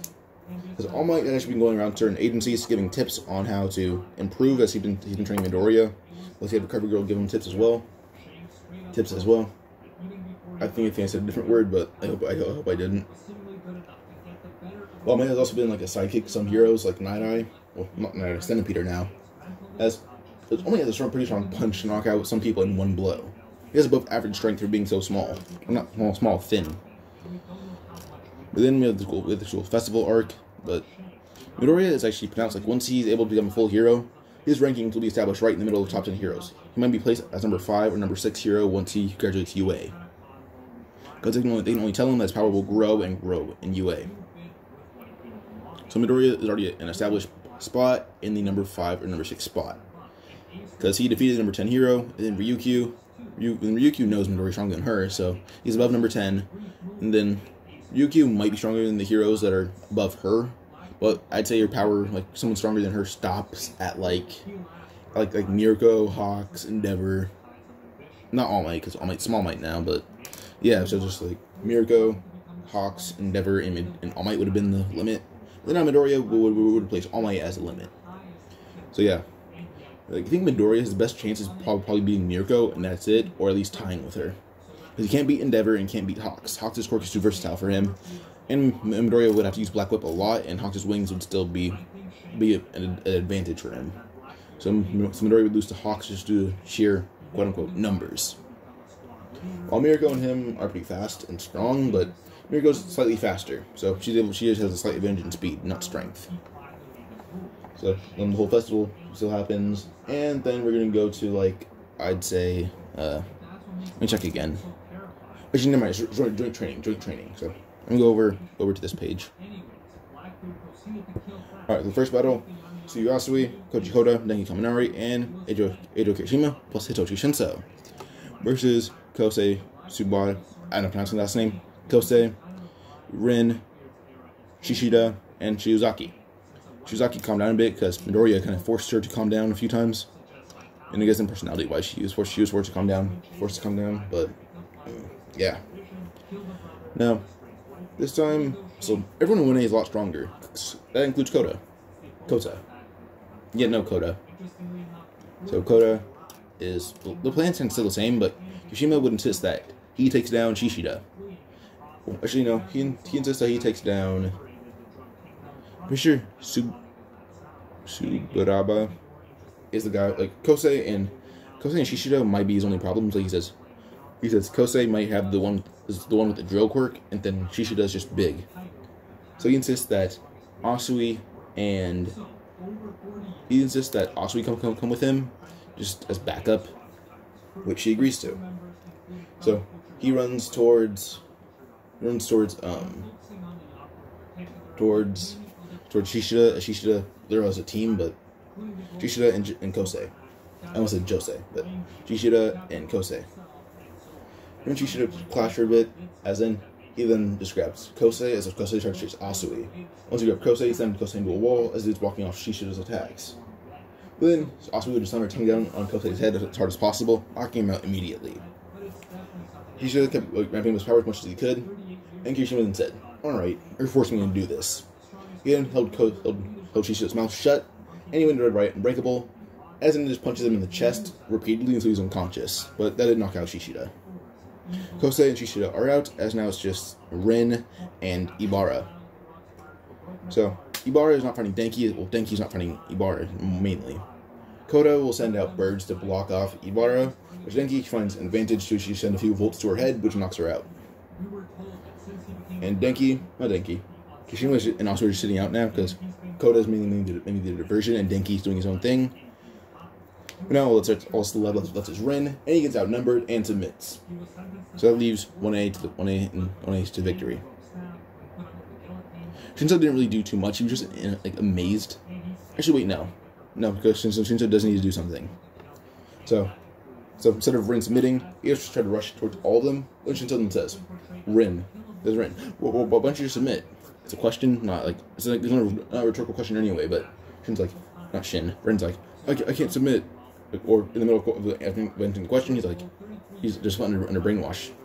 Shinso then says, "Alright then, well, I command you to either let 1A beat the hell out of you, or submit." And Rin, using some common sense, will submit. So yeah. Now the next fight. Second battle. Ayama, Momo, Toru, and Tokuyami versus Fukudashi, Shihai, Itsuka, Kendo, and Shinoko. I know all these people by name, because I love them all, but mainly Shihai. He's my favorite. Tokuyami has a little bit more power, but he has the same moveset. So first fight, mainly Tokuyami. When you find out about Shiai's quirk, he then tells Aoyama to just help him, and he tries to keep using Black Shadow or the usage of Black Shadow to a minimum. But once he uses Black Shadow, this leads to Shiai jumping into Black Shadow, and that's when he just laughs as he just jumps back as Black Shadow will extend, and Aoyama will just use a blast for like 3 seconds, dispersing Black Shadow and shooting Shiai out of it. With that, Shiai is kicked right in the ankle, making him fall to the ground, and then Tokuyami will stomp on his head, knocking him out. And then Fukudashi versus Momo and Toru. So once Fukudashi makes those giant words, Momo will use actual cannonballs to shoot the words apart, and this leads Toru to actually find a way to get through them. And Fukudashi does end up seeing Toru by accident, but then Toru throw a glove at Fukudashi's face. Then slaps him right in the head, which almost knocks him out. And not knocks him out, but just knocks him to the ground because it hurt a lot. But this leads to Toru picking up something else and hitting Shishida in the head with it. One age is going to be just hitting people in the head with things as hard as they can to knock them out. And then Tokuyami is still not beaten up, but is still taken down by Kinoko. Momo is beaten by Kendo. And then Toru eventually just submits because Kendo beat the hell out of her. Well, all that's left is Aoyama versus Kinoko and Kendo. Aoyama was able to use his blast a little bit longer for like 2 to 3 seconds, but 3 seconds is his limit. 4 is where he may escort himself. So yeah, so eventually Kendo will just run towards Aoyama. Aoyama will use a 3-second blast, but Kendo tries to just block using her hand, but actually burned a lot more than she thought, which leads her jumping back. And when Kinoko is about to use her quirk, Aoyama will just say, "Oh, I hate this." Is then uses another blast and shoots Kinoko into a wall. Kinoko is knocked unconscious almost, but she can't use her quirk because she's too dazed. Kendo's hand is bleeding pretty badly, which leads to Aoyama running, tackling Kendo, and she gets knocked in something that knocks her out. But then he's about to blast Kinoko, and she submits. Aoyama then says, "Wow, Kendo's heavy. Not heavy. Heavy." And that's when Tokuyami coughs saying, "She's not heavy, you're just weak." Aoyama says, "I am not weak." Which Tokuyami saying, "You never joined us for physical training, only quirk training. Otherwise, you just cry like a baby." Aoyama says, "Shush." That's Aoyama he's insecure because he's the physically weakest member of Class 1A. Yes, he is. Mineta is even stronger than him. I mean, Mineta is a little bit bigger now because, well, Midoriya saw Mineta as like the burden of Class 1A. So Midoriya made him work out with him. So Mineta is a little bit more muscular and a little bit taller. He's also able to deal with that. Like, when Midoriya took any sorts of perverted things out of the dorms, just for Mineta's sake. So Mineta isn't used to anything now. But yeah, he's a little bit weaker to women. But now Ida, Shoji, Shoto, and Ojiro versus Tetsu, Kaibara, Yuzo, and Pony. I forgot who Kaibara is. Let me figure it out. Okay, hold up. Okay, my bad. Sorry about that. What was his name again? Okay, so I'm pretty sure Subaraba is this guy with solid air quirk. Now we go to the third battle. It's Sen Kaibara with the gyrate quirk. I'm sorry. So Kaibara. It was Kirishima who defeated the guy with solid air quirk, but he still got beat up the same way because he tried to use solid air on Kirishima to block Shishida's blows. Block Kirishima from hitting Shishida, but Tsuyu still knocked him out. But yeah. Now, first fight is going to be actually going to be Ojiro and Shoji versus Tetsu. So to get this battle alone, Ida and Todoroki are able to fend off most of 1B away from Tetsu, which Tetsu immediately realized was a trap. He goes to punch at the ice and Ojiro leads to Shoji using 3 hands or 3 fists, basically punched Tetsu into the air, and Ojiro smacks him back down. And Tetsu is then basically just beat the hell out of Shoji and Ojiro, and his steel's eventually beginning to crack. But he does realize that Ojiro and Shoji are getting tired and they're in pain. Shoji's fingers are almost breaking because he's punching solid steel, and Ojiro's tail is very beaten up. So Tetsu runs at them, and then Shoji says, Alright, Ojiro, you ready?" Ojiro jumps in the air off Shoji's back, before he switches back and jumps in the air, kicking over a gigantic this water tower. He slaps it down using his tail. As when they punch Tetsu into into buildings, it made them punch him into that building to make it tilt over, or at least weaken the structure. So Ojiro slapped it over. It fell right into Tetsu, being too heavy for him to lift up. So yeah, but the only way for Tetsu to live or escape from it by not suffocating, only way to get out of it without suffocating is if he says, "I submit." Or if he will basically say, the only way for you to get out of this, Ojiro will say, Tetsu, if you want out, you have to submit. Tetsu refuses it until he's about to suffocate. He feels it. Tetsu. I'm saying it too fast, I know that, I'm sorry, but Tetsu doesn't just say, "I won't submit." And he feels like he's about to suffocate. And then he says, "I submit." Shoji will lift it up a bit, and he then drops on the ground once Tetsu gets out. But he has to walk over to the prison cell and stay there. But now, Ida and Todoroki versus Kaibara, Juzo, and Pony. We see Pony's about to stab Ida right in the head by accident, but it's only to threaten him. But suddenly the horn stops midair, as Pony's head was landed in the ground by Shoji. Shoji's holding her ground, not her ground. He's holding her down, and she tries to use her horns, but she can't see where Shoji is. She can't tell where his hand is. You can just tell his hand's on my head. I can't figure out the direction. She fires horns rapidly, but the horns are so close to Shoji that he just catches them in midair and just stab him into the ground. At one point, he holds one of the horns to Pony's head, saying, "All right, you're done." And everyone can tell this is just like a threatening tactic, as some heroes do the same thing. Like there's on the news the other day, there was a hero that had him to drop a guy off a building. So these tactics are very common among some heroes. Not common; they're a little uncommon, but they're used occasionally. Even Endeavor uses them. So this tactic isn't like they warn him that if he does go too far with the tactics, they may disqualify him and his team. But because he's not going too far, they'll allow him.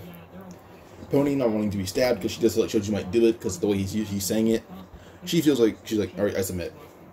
Juzo and Kaibara are like, "No, Pony." Then Ojiro's about to hit Kaibara in the back of the head, but Kaibara will catch the tail using Gyrate as much as he can, and even cuts up Ojiro's tail. And Ojiro then yells, "I submit," because Kaibara would not let go. Ojiro falls to the ground holding his bloody tail. He wraps his gi around it, running into the prison cell, making sure the bleeding stops. But with that, this leads Juzo to actually sinking Shoji into the ground, and then he kicks Shoji in the head, knocking him out. Then they pull Shoji out of the ground, bring him in a prison cell. Ojiro's bleeding and stops, so you just make sure Shoji's okay. But now it's Tenya, Ida, and Todoroki versus Kaibara and Juzo. Listen, Ida would laugh, saying, "Kaibara, you're no lose." Kaibara then realizes that Ida is basically his only opponent that he can't beat because Ida's wearing steel armor. Ida shoots towards him using a burst full speed, and when Kaibara tries to gyrate, his hand is immediately broken by Ida's sheer force, which breaks his hand and flings him into a wall. And Ida was punching him in the gut, and he throws up, and Ida then says he'll do it again if he doesn't submit. Kaibara says no, Ida does it again, but twice. He been doing that twice, making Kaibara throw up even more, and he says, "I submit." And when being realized that Class 1A, yes, they're strong, but they're more brutal than any other class. Midori is the more soft-hearted one, besides Todoroki. Chaco, Midoriya, and Todoroki are the one easygoing ones. Well, Class 1A, you have to understand that we're heroes, but a lot of people a lot of villains won't get it if we're kind to them, and some opponents won't even either. So we need to make sure that they know we will destroy them if they try to come at us again. So Ida would have only punched him around 3-4 times, but Ida just did 3. If he had to punch again, he might even hesitate and just say "I submit" instead. So yeah, they have a limit to what they'll do. Shoji's the one with basically no limits because he knows he won't do it, and everyone else knows that too if you know him personally. A lot of 1B even know Shoji might not even want to threaten Pony. But Kaibara submits, and now it's just Juzo versus Todoroki and Ida. But Ida sunk in the ground, and before he escapes, he almost breaks his leg because he didn't realize he was sinking. So with that, his leg hurts a lot, but it's not broken. So he just submits because his leg's in too much pain. Which leads it's a 1v1 now. So, yeah. So, Todoroki versus Juzo. When Juzo tries to sink Todoroki, Todoroki just finds himself in the air using fire. And once he's about to hit the ground, he then just says, this should work. And I'm stealing a move from One Piece. Todoroki throws his hand hits the ground and then yells, Ice Age. He then freezes the whole area, and Juzo's body is frozen. Well, freezes the whole area around Juzo. So just threw the whole area in front of him, and he froze Juzo completely. But once Todoroki is the winner, he then releases Juzo, and even puts flames around him so he doesn't get, so his hypothermia doesn't set in immediately. So Juzo immediately cools down, thanking him, and yeah. Third battle submits with, well, not submits, it completes with 1A being the victor. They've won, they're 3 for 3 at this point. Now, Jiro, Bakugo, Sero, and Sato versus Bondo, or Bondo, let me figure out his name real quick. Okay, so Kojiro is the guy with like the glue dispenser for a quirk. So Bakugo, by the way, they all have the winter costumes, but yeah. And everyone does know Bakugo's hero name is Dynamite now, so yeah. So this time, when the fight starts, Bakugo is thinking on his feet as he wants to be similar to Midoriya in terms of that good but fast thinking. And tells Jiro that well, not Jiro. He tells Sero and Sato that they should handle Bondo as that might be their biggest opponent. Then says that Awase is going to be left in the hands of Jiro as he might be harder, or he might be the easiest to beat. Then says that he'll handle Tokage and Kamakiri. They ask if they're sure, but they say yeah. Well, he says yeah.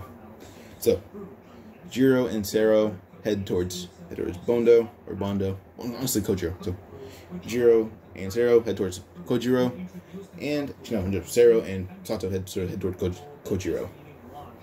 And Sero is able to just use tape as a distraction by taping towards his face. When he dodges, Sato is able to run around the whole glue or clay dispensing thing. He's able to just hit him in the face, not even using his quirk. But when Kojiro starts like going just into rampaging now, no Kojiro. Sato has to start using his quirk, and he starts restraining Kojiro, and Sero tapes him up. He takes up his head first, and then once Sato lets go, this leads to Sero taking the rest of Kojiro, which leads to Kojiro being just eliminated. He's put in a prison cell once his mouth and head are able to are uncovered. Then Awase versus Jiro. Jiro's earlobes are actually stabbing at him too fast for him to weld them or something. Eventually, he puts them in front of Jiro to the point where once they're stabbed through the once they stab into the steel, Awase is about to weld them, but then Jiro starts spinning her earlobes as best she could, which pulls them out. And once they're pulled out, she stabs them into her boots before she jumps in the air and about to kicks Awase in the chest. But her earlobes plug it into her shoes as she kicks him, which lets her protect her heartbeat, I think.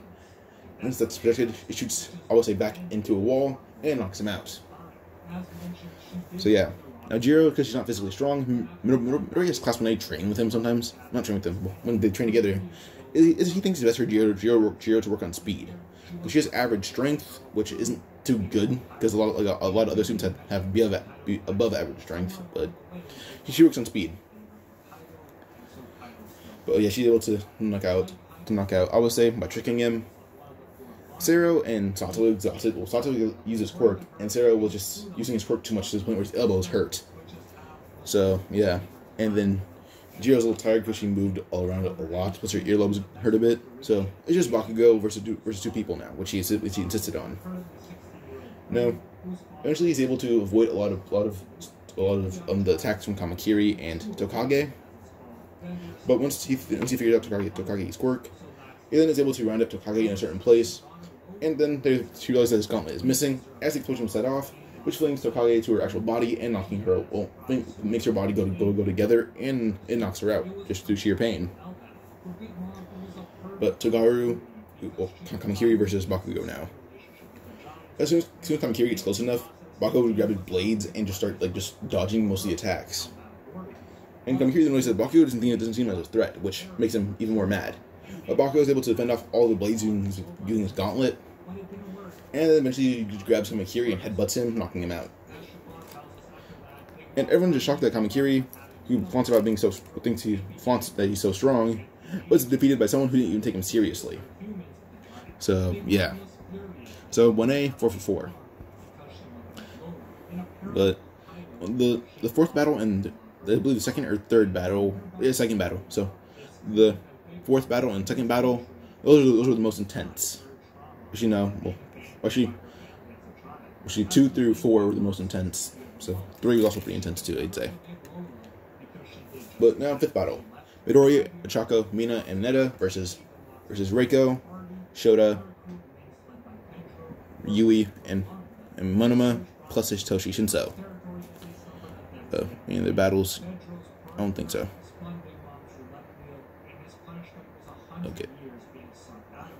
Okay, I just remembered Shota's quirk. I forgot that it was like the things can just fling into each other. I forgot the name, but yeah. Each of them things flying at each other. But this time, the strategy is mainly, he tells, Midoriya will pair himself up with Netta, and he tells Netta that those two will be facing off against Shinso and Shota, and that Ochako and Mina should be fighting Yui and Reiko. He said that he just tell Mina that Reiko would be a good opponent, and that Ochako's good opponent would be Yui. But those two most likely will be teaming up. Now, but the match starts as Midoriya will run towards Shinso with like he has. So Midoriya's wearing the jacket because he usually doesn't. That's when he doesn't know he changed his costume. But it's also winter, so the jacket's good for him.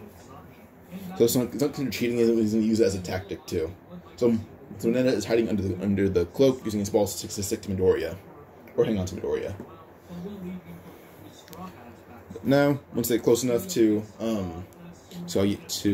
Monoma, well, Midoriya doesn't know about Shinso, but he's probably just going to fight Shota and Monoma and Shinso. Shinso does try to brainwash Midoriya, but then when Shinso is about to just turn the knob on his mask to make it sound like Ochako, suddenly a purple ball comes flying from somewhere and makes Shinso's hand stick to his mask, and Shinso can't pull it off. He tries to use his other hand to pull it off. His other hand gets stuck, which leads to Monoma looking for Mineta. But everyone that's looking from the outside can see Mineta's under Midoriya's jacket. Eventually, when Monoma does notice this, Midoriya uses a black whip that he flung at Monoma and started slapping the buildings, which makes Cinderella fall towards him. Midoriya can't really train his danger sense properly, so there's not a proper way to do it besides having people attack him, which isn't going to work because he's already faster and stronger than most people. So it's not going to do any different so far. So his danger sense isn't really going to be too active. Pause real quick. Alright, so by the time Monoma had noticed Netta under Midoriya's jacket, Midoriya caught him off guard using the black whip to smack around buildings and make rubble fall towards him. Monoma began using Shota and Reiko's quirks to just avoid the rubble. And Midoriya didn't know Shota's quirk because he wasn't around Shota the whole time. Shota failed the race, so the Switch Festival, so he can see Shota's quirk at all. He saw it once and then forgot what it was. Eventually forgot what it was after. But once he knew the quirk was Shota's, he found some way to make Monoma use the quirk. Found some way for Monoma to use the quirk against him. So once Monoma used Shota's quirk to fling something at Midoriya, Midoriya had grabbed both pieces of the objects, and Midoriya flung it at Monoma using the black whip a bit to have the same effect, which made a piece of rubble fly right at Monoma's head and use Reiko's quirk to control it. But then a giant object falls right towards Monoma, and above that object is Ochako. Ochako had defeated Yui and used the giant object she made to fall towards Monoma. So Monoma had used Reiko's quirk, but when he tried to avoid that object, Meta had stuck his foot to the ground, so when Monoma tried to run away, it wasn't doing too well. It led to Midoriya just shoulder blocking right into Monoma, and then Monoma was knocked to the ground, and then Midoriya just punched him right in the head, in the cheek as hard as he can, knocking him out. Now what's left is not Netta, is Ashido versus there's Shota left, but he's hiding currently just to find some way to beat Midoriya. So Reiko versus Ashido.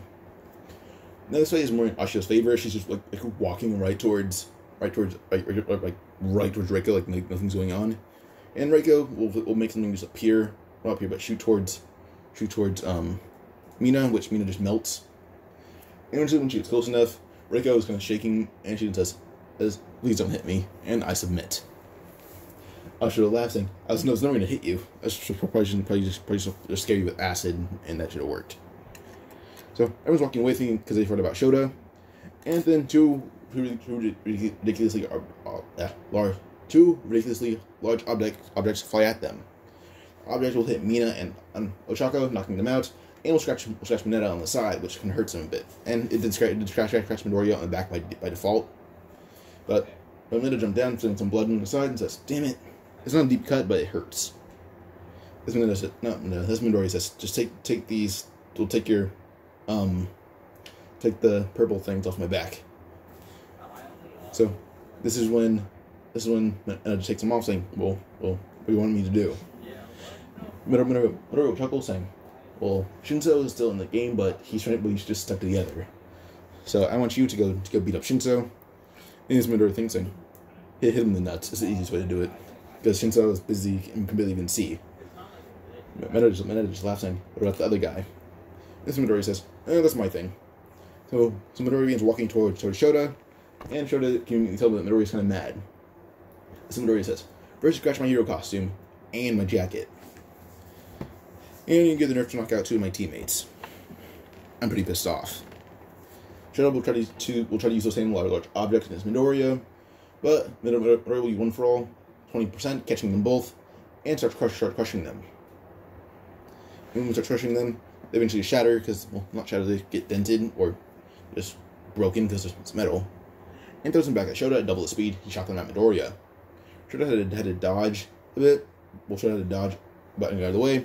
When he dodged, Midoriya was right behind him, because he used one for all to hang into speed, and just elbowed Shota in the back of the head, which knocked him out. So, he won. But now it's left at Shinso, and we have Midoriya in front of Shinso. Shinso barely saw him. But then just uppercut Shinso right in the groin, and Shinso falls to the ground, and just a very muffled voice from Shinso says, "I submit." That results in the winner being Mineta. But the video is going on 2 hours, so I'm in this part here. If you guys enjoyed, just like, subscribe, comment for another part. Bye.